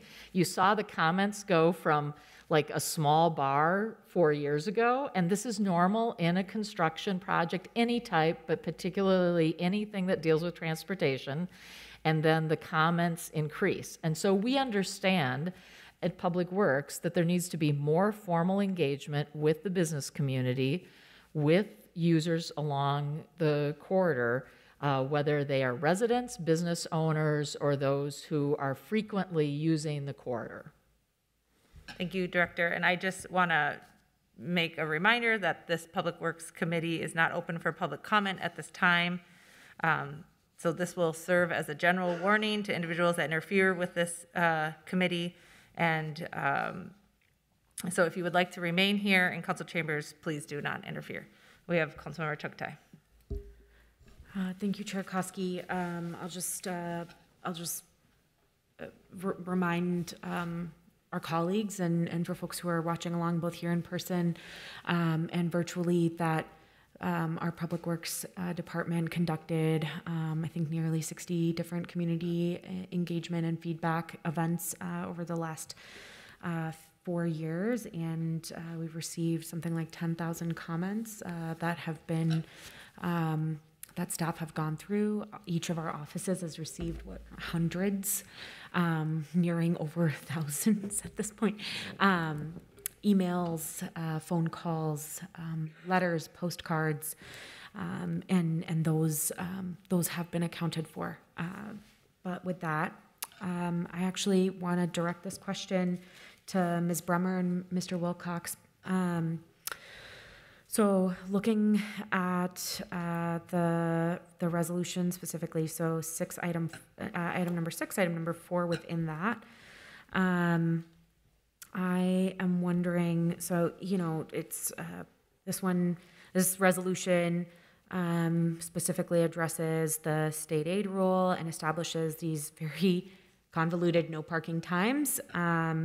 And I understand that the engineer who drafted this up is not here today, and so perhaps can't speak to this. But I guess I'm wondering if you can help me understand. Over here, we have these very complicated and odd no parking anytime rules. And then just a few weeks ago, I see that at our April 21st meeting of the Public Works Committee, which was then approved by the council on April 28th, an item regarding the Upper Harbor Terminal public infrastructure parking restrictions. Again, a very similar type of resolution, very technical in its nature, which directs the city engineer to establish those same type of parking restrictions that we're talking about here on Dowling Avenue North between the limits of Lyndale Avenue and Washington Avenue to provide access and circulation. And so this one, on the other hand, is very simple, right? It talks about the municipal state aid funds, talks about the Upper Harbor Terminal sites, and then in the it just very plainly tells us that the city of Minneapolis shall ban parking of motor vehicles on Dowling Avenue from Lyndale Avenue to Washington Avenue. I wonder if you can just help us understand why we couldn't, because it's again the state aid requirement, why we're not looking at a resolution on this item today in front of us that very simply tells us the same type of thing on Hennepin Avenue. Chair Koski, Councilmember Chugtai, thank you for your question. I cannot speak to why the city engineer wrote the resolution in this case as he or she did to restrict only in certain areas parking zones. However, I want to note that the issue of parking restrictions is very different than bus lanes and that sort of issue. The city council has technically reserved the right to establish no parking zones, although it has delegated that authority to the city engineer in the past, including city engineer authority to designate disabled parking, for example. But there's nothing preventing a council, nothing prevented the council member in that case to direct the city engineer in his or her own authority to establish the parking restrictions in an area. There is a difference between doing that and restricting complete lane use. So. Understood. So if I'm just because this is an item that's in front of us today and will be again in front of us, like this specific resolution will be in front of us again in a week for the full body to look at. Can we amend the resolution to go from this very complicated, it's like westerly side of Hennepin Avenue South, beginning at the southerly curb of 25.5 Street West and extending northerly, just is, you and I can't make sense of it, right? Like none of us can. We're not that, we have no idea what this actually means. And so is there something that would stop this body from amending this resolution and clarifying it so that we and members of the public could clearly understand it, where we are restricting parking in a more clarified manner? Madam Chair, may I help? Yep, I think that one of the options is to pull this resolution so that when the city engineer is back from his vacation, he may talk us through why it's written in this manner. And we can also pull in people from the Department of Transportation, the state aid office, to help understand why under the state aid rule there needs to be this particular restriction. That sounds great. I mean, I don't think, I think I just want to understand why these specific restrictions. I don't have further questions on why we have to go through this process. That is fine. Is that a formal motion, Councilmember Chuktai, to pull this part of the amendment? Yes.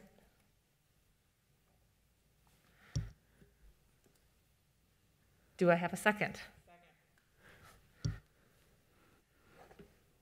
So just to be clear, we are pulling, I just want to be clear with everybody. We are currently pulling sub-item number 4. Yep. Off. This is your motion, correct? Yeah, so to be clear then, in this case, I want to move to pull sub-item 4, which is the passage of resolution directing city engineer to establish parking restrictions on Hennepin Avenue South, out of item number 6, because I do still want to move forward with layout approval and the 2 other technical pieces that are included here. We're going to pull sub-item number 4 and bring it back, presumably 2 weeks from now, when the person with the technical expertise on this has returned. Madam Chair, Councilmember Chuktai, I don't know if it's going to come back in 2 weeks. I want to be clear. He will be back next week. He can talk us through the particular technicalities of why this is needed. We don't need this resolution to move layout into engineering at this point. Yeah, so I think that's exactly why we're pulling it, right? Because we still want to approve that layout. Madam Chair, I just want to, and Councilmember Chuktai, I want to be clear that it may not return in just 2 weeks. It may take some period of time for our clarification, especially if we include attorneys from MnDOT or anywhere else to understand the state aid portion of why this is needed. I want to just go back to my earlier comments on I don't know that I am seeking any type of clarification on why this is a requirement from the state. What I'm seeking clarification on is why we can, I'm trying to clarify this resolution to be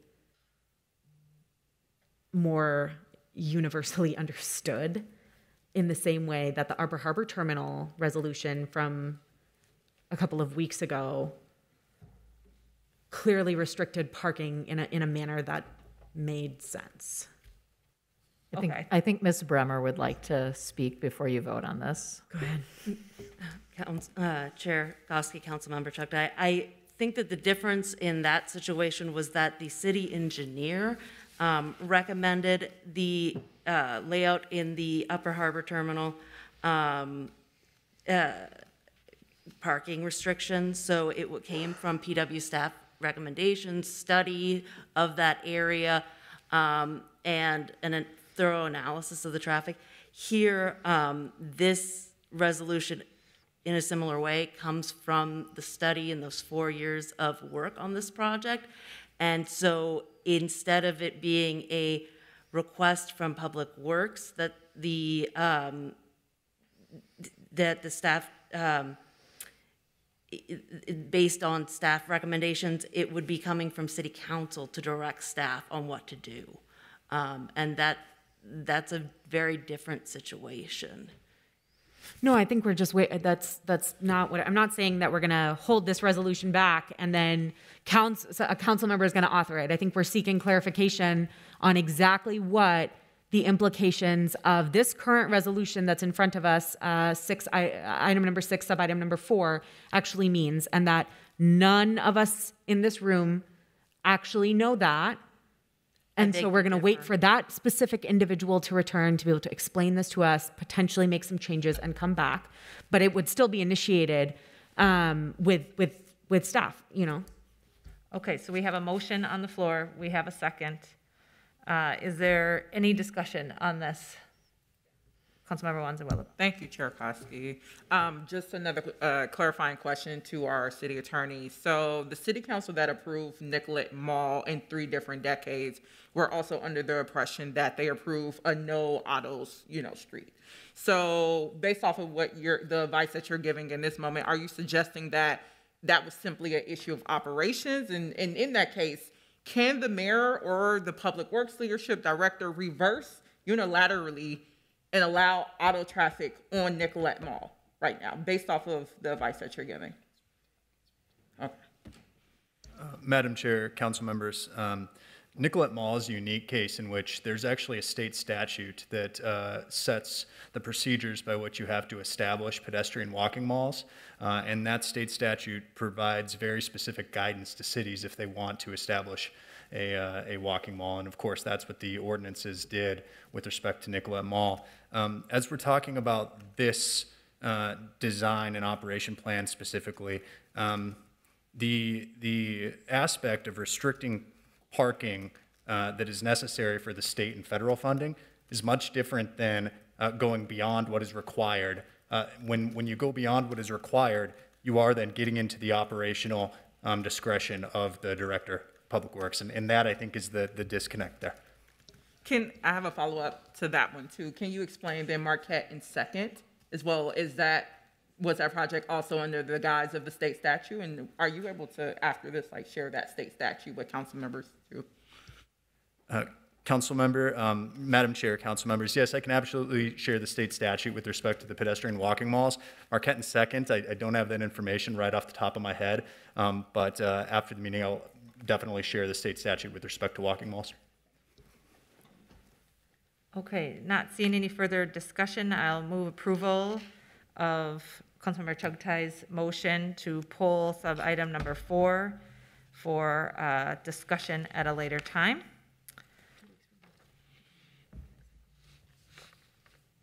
Okay, I'm getting some clarification 2 weeks from now. I apologize, Madam Chair. We're going to pull this sub-item and bring it back to this committee for review at our next regularly scheduled meeting. And I think that the director said that that may not be possible, and so. Madam Chair, can I just make one clarification? We do, from the clerk's perspective, we do need a date certain that it will come back. The committee can always continue to postpone the item. Just because it's on that agenda doesn't mean you have to deal with it at that time, but the committee could continue to postpone it. And then I will also note, because of the Memorial Day holiday, the next regular meeting of this body is 3 weeks from today, which is June 9th. Madam Chair, in an effort to assist, let's set it for June 9th. It may need to be delayed further, depending on the information that we have. I just want to be very clear with everyone that this, was in a packet and there are now questions about it. And so we're pulling, the motion by the council is to pull it, and that's fine. But we also may need some time to gather further information, since the level of questions has to do with the legal authority, with the MnDOT state aid rule. I know that you feel it, that state aid rule. Even though I was the MnDOT commissioner, do not feel that I fully understand that particular state aid I'm so rule. sorry. I did not mean to make any okay. claims that I understood the state aid I'm rule. just saying that I didn't need further clarification at this time.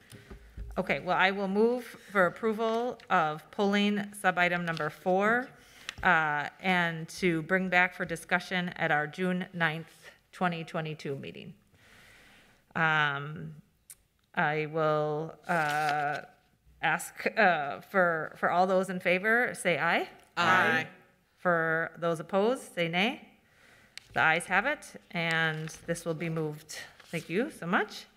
All right, back to the original discussion item, number 6. I just want to make sure that there are not any further discussion from this time period. So seeing no further discussion, I'll move approval of the layout, easements, repealing and associated one-way street and parking restrictions. And I will ask the clerk to call the roll.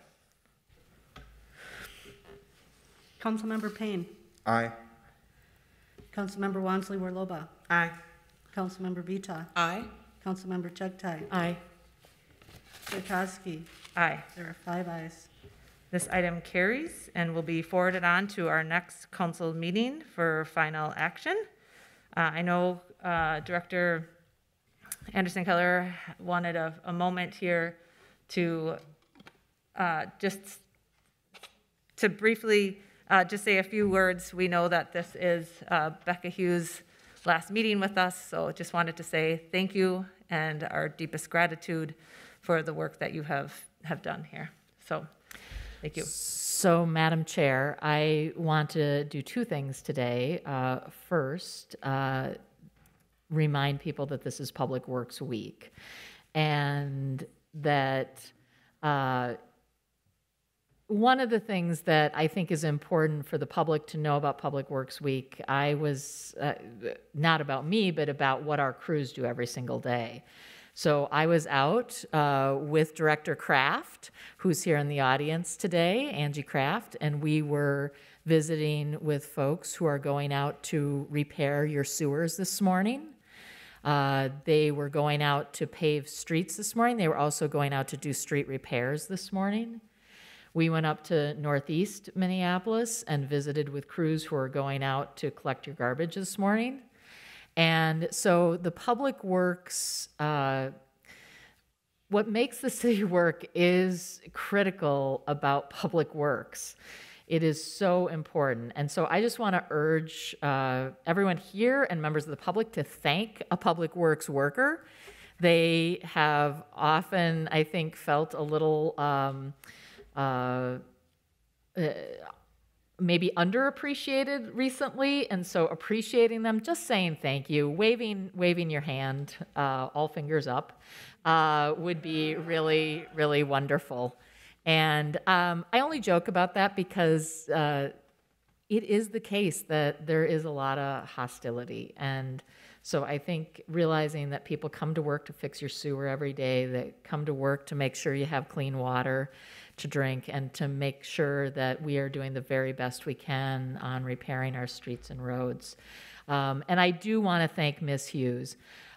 Today, well, not today, but very soon, Ms. Hughes has been a wonderful public servant to the city of Minneapolis. She is a veteran of community planning and economic development for many years before we attracted her over to transportation and to Public Works Department, and has done an outstanding job. She is moving on to a new chapter of her life. She's certainly not ready to retire, and we are very sad to see her go at Public Works. She is a professional with every single meaning of that in terms of the good work she's done. And I have to say, one of the very first things I did is I watched Becca and Alan do one of those online public hearings. And whatever my thoughts were about this project, they had me totally hooked from there on out, both in how they worked with the public through that public hearing, but also through their thoughtfulness. And I think, Councilmember Chugtai, you mentioned caring. And so I just want to say thank you again, Becca. I know we don't always get to do this, but I think this is a moment to say thank you very much for all of your work. Councilmember Vita? Thank you, Chair Koski. I just wanted to thank Director Anderson Kelleher and her team for the wonderful tour that they put together this week for myself and the Ward 4 team. There were some other staff there also of the Eureka facility, the recycling facility, and also our facility in North Minneapolis. We got to witness refrigerators and furniture being taken apart and being disposed of. We had a nice view of a very flooded river. The river was extremely high in that area. We also, the best thing was we got to see how much pride folks take in their jobs in the city of Minneapolis. We watched a study of garbage. It was so cool. The people are just randomly having their garbage cans taken, and there are people who work for the city that are going through the garbage and sorting it out and figuring out what we're doing with our trash, if we're getting it right, if we need a little bit of help. So that was pretty fun. And I just wanted to say happy Public Works Week, and thank you all so much for that wonderful educational tour earlier this week. Thank you. All right, now we have Councilmember Chugtai has a staff direction she'd like to bring forward. Councilmember, would you please present that staff direction?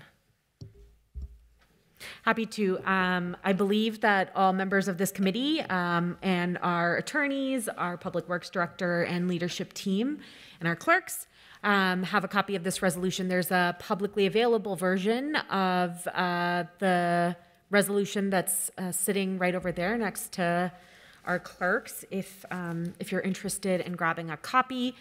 We have a lot more people in the room than copies, so I'll start with just reading the resolution and then telling us a little bit about the how and the why. So this is on PWI item number 6, the Hennepin Avenue South Reconstruction Project Layout Approval and staff direction. So Chugtai moves to direct Public Works staff to work with Metro Transit to, one, ensure the $40 million appropriation from the state of Minnesota for the Metro E-Line arterial bus rapid transit is fully utilized. In line with the request of the Minneapolis Legislative Delegation and the Minnesota House Transportation Finance and Policy Committee Chair Frank Hornstein, Public Works shall ensure the bus lanes in the Hennepin Avenue South Reconstruction Project layout are full-time, dedicated, 24/7 lanes when the street opens following construction. And then the secondary part of this, to Alan's point earlier, the staff at Public Works wanting to take that community engagement work incredibly seriously in working to find those very specific parking solutions, because in the years of community engagement that we've done and in the short months that I've been here, each block that I go to on Hennepin Avenue of these 10 blocks, and each business owner that I have met that has just a very specific vantage point of Hennepin Avenue has a different perspective to share. And so do the 10,000 residents that live along this corridor. So the secondary part of this resolution, this staff direction addresses forming an area parking management task force that includes city staff, commercial, which include business and landlord, and residential stakeholders. The task force shall identify strategies and locations for implementing active curbside management and parking strategies along and adjacent to the Hennepin Avenue corridor between Douglas Avenue and Lake Street. Staff shall report back to the Public Works and Infrastructure Committee within 1 year on their progress. The department should have a goal of implementing active curbside management and parking strategies prior to the beginning of street construction in 2024. The second part of this staff direction is language that came directly from the Public Works team. I think there was maybe like one minor edit made. I can't even remember what it was. But the first part of this staff direction was altered to account for, I think, a couple of incredibly important things. So I think that I think we're going to go back and forth on dynamic 24/7, what that means and the impact of that on parking, on businesses, on whether who has authority to decide that. But at the center of all of this, at the center of street layout and of how we build and when we build and who we build it for, are the very real lives of a lot of people who we have the opportunity to make better, right? This is a street we're designing for the next 60 years. It's going to outlast almost all of us. And that's a responsibility we're making and a commitment that we're making to people who are going to come after us and take what we've built and carry it on and move it forward. the importance of these bus lanes, again, I've heard so much from, and guilty of this myself, from all of my colleagues on what the implication of this is, but I really believe that buses and 24/7 access to bus lanes in this reconstruction plan are the single largest tool for equity that we have. We know that because the majority of Metro Transit riders are people of color, 55%. That 64% of bus riders make less than $35,000 a year. That 83% of trips that are taken through Metro Transit happen to be outside of that 9 to 5 workday peak hour thing that we talk about very frequently, which frankly prioritizes white collar workers over working class people. That 1 in 3 Black households in the city of Minneapolis don't own a car. That 1 in 10 residents who have a disability rely on Metro Transit services as their primary way of getting from place to place. So when we build bus lanes, when we build our streets, it's not just about the data and the numbers and what we call it and what we don't. It's about non-recreational users and whether they're going to benefit. It's about undocumented families who this state and this country has punished for so long that they cannot access driver's licenses and risk deportation every time they may choose to get in a car. And so our transit system has to be built so that they can get from place to place too, just as much as anybody else can. That our buses are built for children who go to school and who go to our parks after school. It's for workers who start their shift at 3 o'clock in the morning or happen to work clopens like I used to for years. That means you close the 9 p.m. shift and go home, and then you got to be back by 5 o'clock in the morning. Our bus system has to work for those people too. That it's for parents who are riding from work to get to their child's daycare facility so they can pick them up on time. It's for patients who are going to hospitals. Just 2 days ago, we ran into somebody who was getting on the bus who was clearly in the middle of a medical emergency and said to the bus driver, "Hey, I don't have any money, but I need to go to the hospital right now. Can you help me?" And our bus drivers, who happen to be union members, ATU, always step up for our communities, and expanding that service day to day is critical for us building for the future that we need now, right? And again, when we're talking about a street that's not going to open for another 4 years from now. And when we start talking about, oh, maybe it'll be another 2 years, another 4 years until we can get to 24/7, we're talking about 2030. That's unacceptable. Our undocumented communities, our children, our working class residents can't wait that long. And so with all of that being said, I'm excited to bring this staff direction forward, and I'm ready to take questions from my colleagues. Thank you so much. Are there any questions? I have Councilmember Vita. Thank you, Chair Koski. I just had a quick question for Councilmember Choktai. I know that this, that Hennepin Avenue South falls in between Ward 7 and 10, and I've talked to you about this, but I haven't been able to talk to the council member in Ward 7. Just wanted to know if you had consulted with her, and where is she at on this, and was she a part of the creation of this amendment, since you both share, this space? So as you know, Councilmember Vita, Councilmember Goodman has been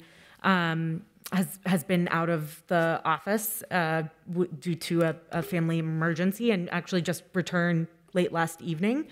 And so that's the first point, and our public works staff can attest to this, that our Councilmember Goodman and I have a different perspective on what the future of the street should look like. That perspective has been made very, very clear by her, and it's been very clearly understood by our staff too. And so, this layout comes forward without her support in the first place, right? And that's just the reality of where we are right now, right? It's the reality that we have disagreements about what the future of this street should look like, and that actually isn't a reflection on the work our staff have done, that isn't a reflection on the city policy, that actually isn't a reflection of the incredible leadership we've seen from our director as she's come into a brand new role and brought this forward to us. It's not a reflection of me or the 10,000 residents who live along this corridor. A lot of us have disagreements about what the future of this corridor should look like. So that's a no. That's a no, yeah. Thank you. I put myself in queue. I first actually have a question for Director Kelleher. I am wondering if Public Works staff supports this staff direction by Councilmember Choktai. So, Madam Chair and council members, we do not support this staff direction. Because of the discussion you heard earlier by the City Attorney's Office, we have a very grave concern about the direction of operations on the streetway. It is the case that the second part of this resolution, which is something we intend to do, was drafted by the Public Works staff, and we did work on a different portion of this that would have been where Councilmember Choktai has put in the part about other units of government directing our work as well, which I think is a bit of a concern here. So we at this time cannot support this. Thank you.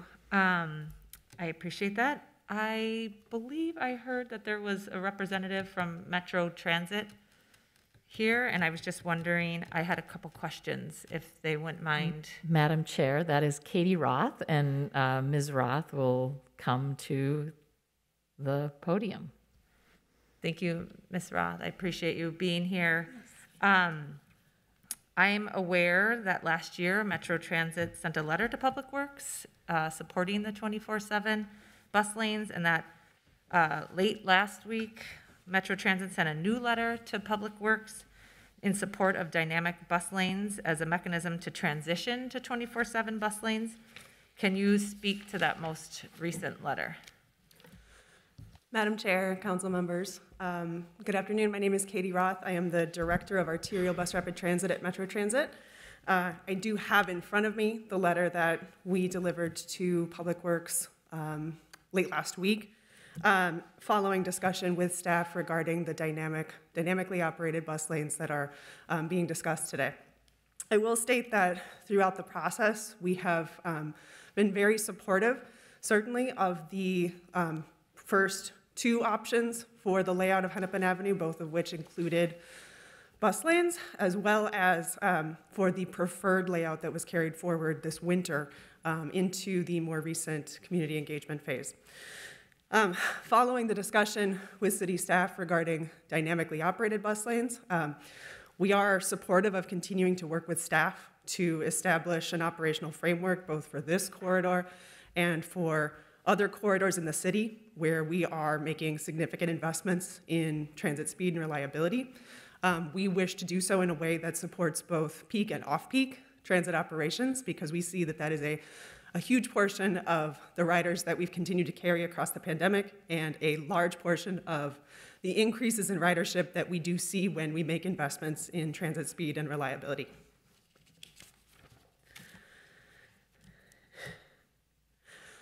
So with that, I will just note that we are committed to continuing to work with the city to arrive at the appropriate operational strategy. And as has been noted today, there are approximately 3.5, 4 years between now and when we expect this street to be open following the reconstruction and the 2025 opening of the Metro E-Line. Thank you. So just to confirm, so if we proceed with an operational plan, which included dynamic bus lanes as a means to transition to 24/7 bus lanes, can you confirm that it is still Metro Transit's intention to transition to those 24/7 bus lanes, and that the dynamic bus lanes would not be permanent? I'm sorry, could you restate that question, please? Sure. So if we were to proceed with the operational plan that was discussed today, which included dynamic bus lanes as a means to transition to 24/7 bus lanes, Can you confirm that it is still Metro Transit's intention to transition to 24/7 bus lanes and that the dynamic bus lanes will not be permanent?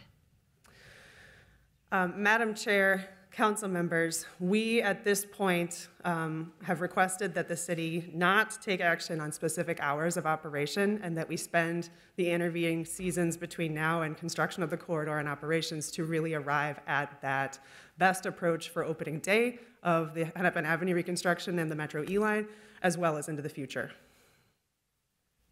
Thank you. I appreciate it. And then Madam Chair, can I state for the record that it is the intention of the Public Works Department of the City of Minneapolis to fully support the E-line transition to all-day, full-time bus lanes as quickly as possible. Also working with the community to establish these new parking areas that need to be established to have a successful community effort here to both support business, which these are small businesses largely, they are community-owned businesses, and then to also support the folks who are going to be the customers of the E-line to have the most reliable, fast, and efficient service possible and to maximize this investment. thank you for clarifying. I appreciate that. And then I just have one question for the city attorney too. Can you give your perspective on the staff directive? And are there any issues with the way that the staff direction is written as it is right now? Thank you, Chair Koski. The staff directive right now does not align with the legal parameters that's past city council resolutions and city ordinances have outlined, in that it directs Public Works to ensure certain lane operations, which is outside of the scope of city council. So the second part of the staff direction is appropriate and legally appropriate, but the second sentence of the first paragraph is where we draw some problems. Okay, thank you so much. Councilmember Chugtai. And please speak up. As you can hear, there is a storm of some sorts brewing here. Yeah, so just on the Shallon Shore piece, you know, again, I want to just go back to Councilmember Payne's question from earlier today, which you clarified for us that the delegation of that responsibility entirely to our city engineer and our public works director is one that has actually, to your knowledge, has never been tested in court, and so that's certainly a perspective I'm willing to hear. I guess I'm just not fully sure where an arbitrary piece on this is coming from. But I actually want to go back to the question that you asked of Metro Transit earlier, Chair Koski. And I think there was just something that was like slightly misconstrued about this letter that Metro Transit sent to us, which was sent to, that Metro Transit sent to Public Works, which was sent to council members this morning by our Public Works director. I think using the word support feels like a little bit of an exaggeration of what the letter actually says. The letter doesn't support or endorse the dynamic lanes, but it makes some requests of the city should we choose to move forward with dynamic lanes. The specific language written over here is, should the city advance dynamic lanes, we request that the hours of operation be defined in the future following joint development of a framework for operations, including transit speed and reliability goals tied to operational performance measures that will be used to determine changes in hours of operation for the bus lanes, as well as a plan for enforcement. So it doesn't say like we think you should do that. It says like, well, if that's what you choose to do, then here are some things we need from you in order to make this work. And so I just wanted to clarify that point. Thank you. Thank you. I see Councilmember Wanzi Warlaba. Yes, thank you, Chair Koski. I think I will be supporting this resolution, one, until our city attorneys can also give us some legal precedents as to why we were able to make similar decisions when it comes to, for instance, Marquette at Second. I would feel comfortable if we have state statutes that have preempted this type of action before, to have that information prior to basically not moving forward with this resolution. So I look forward to getting that information from our city attorney, specifically both on Nicollet Mall and Marquette at Second. Second, I would like to know, either through our Metro Met Council folks or even MAC, I'm interested, the original plan has always said, full day 24/7. What specific pinpoints or that made the shift for us to now use this language of dynamic busing? So I think Councilmember Chuck Ty highlighted that in the timeline. We just got this letter this morning. Where was the shift between December, where we were always in agreement, again, all these intergovernmental agencies, of 24/7, that language was reflective in our plans, to now a change to dynamic? So, Madam Chair, I think I'll try to take that. I don't think that's appropriate for Ms. Roth to have to take that question. So if you remember back, and maybe Becca, you want to put back up that public engagement graph, there was another round of public engagement after last fall, and we heard from many, many, many, many, many people again. And I think it is fair to say that on the side of concern, and there's a lot of people who have a lot of concerns, but I have been fairly clear. We are supportive, and thank you for your support of the dedicated bike path. Thank you for your support of the increased pedestrian facility safety on this, the two-way traffic, the median, all those things. We are supportive of those things. There are people who actually are against some of those things, folks. I mean, you know that. You've heard those people. What I think the bigger concern was hearing the thing that rose to the top in that large bar of comments was a parking concern, particularly by these small businesses. Many of them women and BIPOC-owned businesses who are concerned about being able to serve their customers. And so that's where, and it was made clear to me, there is actually no place, and I know that we will be probably still the first, even if we get there in 2 years or 3 years, we will be the first place to have full-time dedicated bus lanes in the Metro Transit system. Other than places where on the highway there is, it is on a timer, isn't it? Mm-hmm. The slideshow's on a timer for those of you watching, so we just took it down again. I think the important part here, Councilmember Wansley Warlaba, is that Metro Transit actually uses dynamic lanes in every other arterial BRT. This is a 14-mile section or line, and this is 1.4 miles of it. We want to make sure it's successful working together, having data-driven metrics with Metro Transit, and that's how that discussion came about. We have almost a monthly meeting about this with Metro Transit, discussing how to both work through operations and implementation of a arterial BRT line. We do that actually on every single line that's being built right now. So just clarification, thank you, Mac.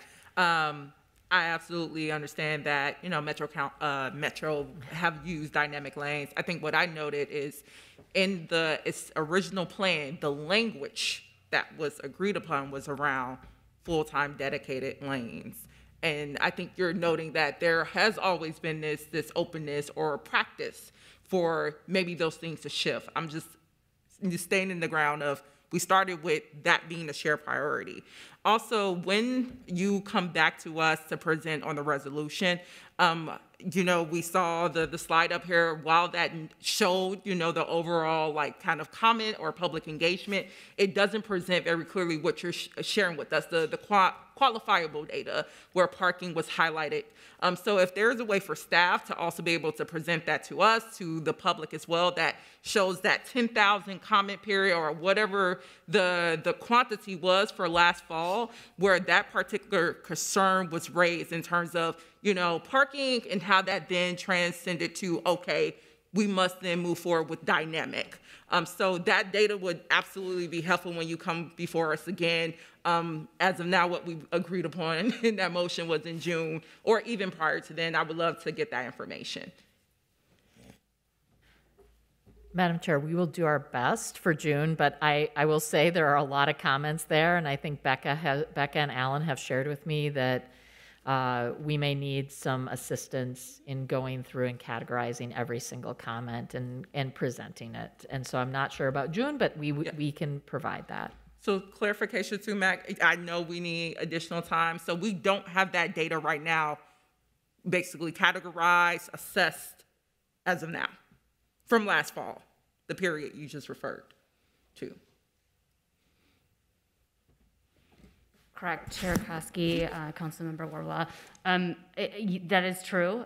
You know, and part of the reason is that yes, we certainly have the capability to break down and actually provide an exact percentage, but really what we were trying to stay away from actually categorizing it was frankly not to have a popularity contest. What we were really trying to do, and I mean that more in the veins of like fundamentally the layout that we were looking to propose. Mm-hmm. Again, this was all about starting with the foundation of policy and doing all that technical analysis to support the layout, and then also utilizing that public feedback as a means of making adjustments or tweaks in the overall layout.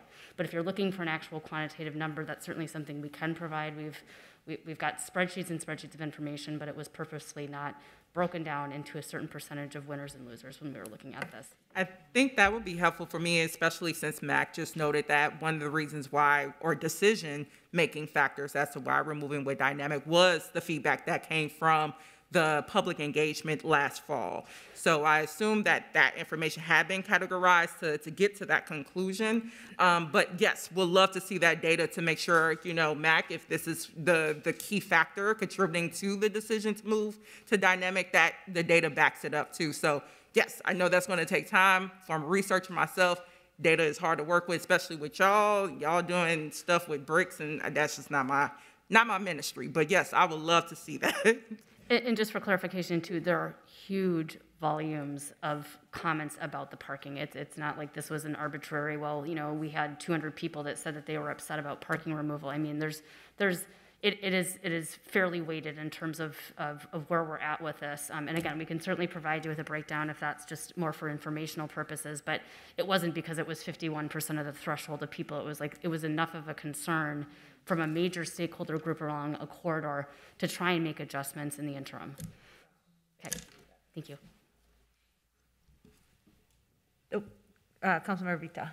Thank you, Chair Koski. This question may be for Director Anderson Kelleher or for the person who's here from Metro Transit. I'm sorry, I forgot your name.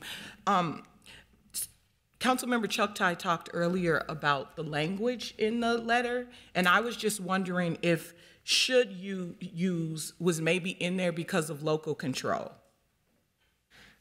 So, Madam Chair and Councilmember Vita, the Metro Transit and Metropolitan Council is very sensitive to the issue of partnership and local control and operations on the streets of local communities. I think we're seeing that play out on another ABRT line right now, where a community is rejecting, and it's going to cut off, frankly, 7 miles of an ABRT line. And so I believe that the reason, and Ms. Roth can clarify this, the reason that you see that language is a respect out of local control. It's also the reason legislators wrote you a letter and didn't pass a law telling you what to do. And I think that we do need to think about that as we move forward about the independence of Minneapolis to have their own ordinances, laws, and rules versus being told what to do by others. Madam Chair, Council Member, just to add to that, I will just note that the language of should the city advance recognizes that the city makes decisions about how lanes are designated on city streets. Metro Transit operates buses on those streets. Metro Transit also, with our growing program of bus rapid transit lines, invests in capital improvements on those streets in partnership with the city, with the county, with MnDOT, in order to make transit work better and make it faster and more reliable. And so this letter acknowledges our role is to operate within the street that the city is bringing forward through today's action and the conversation today. Thank you.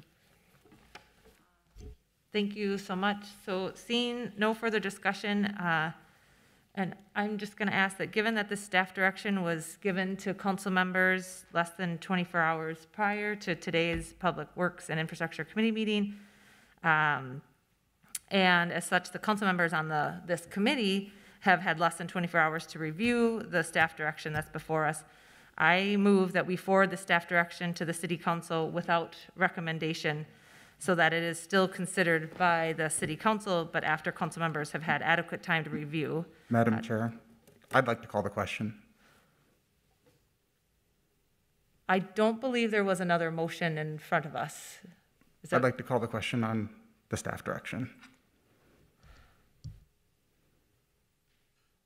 So clerk, sorry, maybe you'll have to help me along here with the process. My apologies. Yeah. And then you need a second, right?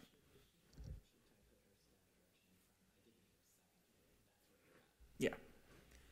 Second. Okay, so we have a motion for Councilmember Chugtai. Sorry, thank you for your patience, everybody. For Councilmember Chugtai to put her staff direction forward. And do I have a second? Second. All right, and I will go ahead and have the clerk call the roll. Councilmember Payne. Aye. Councilmember Wansley-Warloba. Aye. Councilmember Vita. No. Councilmember Chugtai. Aye. Councilmember Koski. Nay. There are 3 ayes and nay. Oh, sorry, that carries. With that, we have concluded all business to come before the committee. And so with objection, we stand adjourned. Without objection, sorry. Thank you. Objection.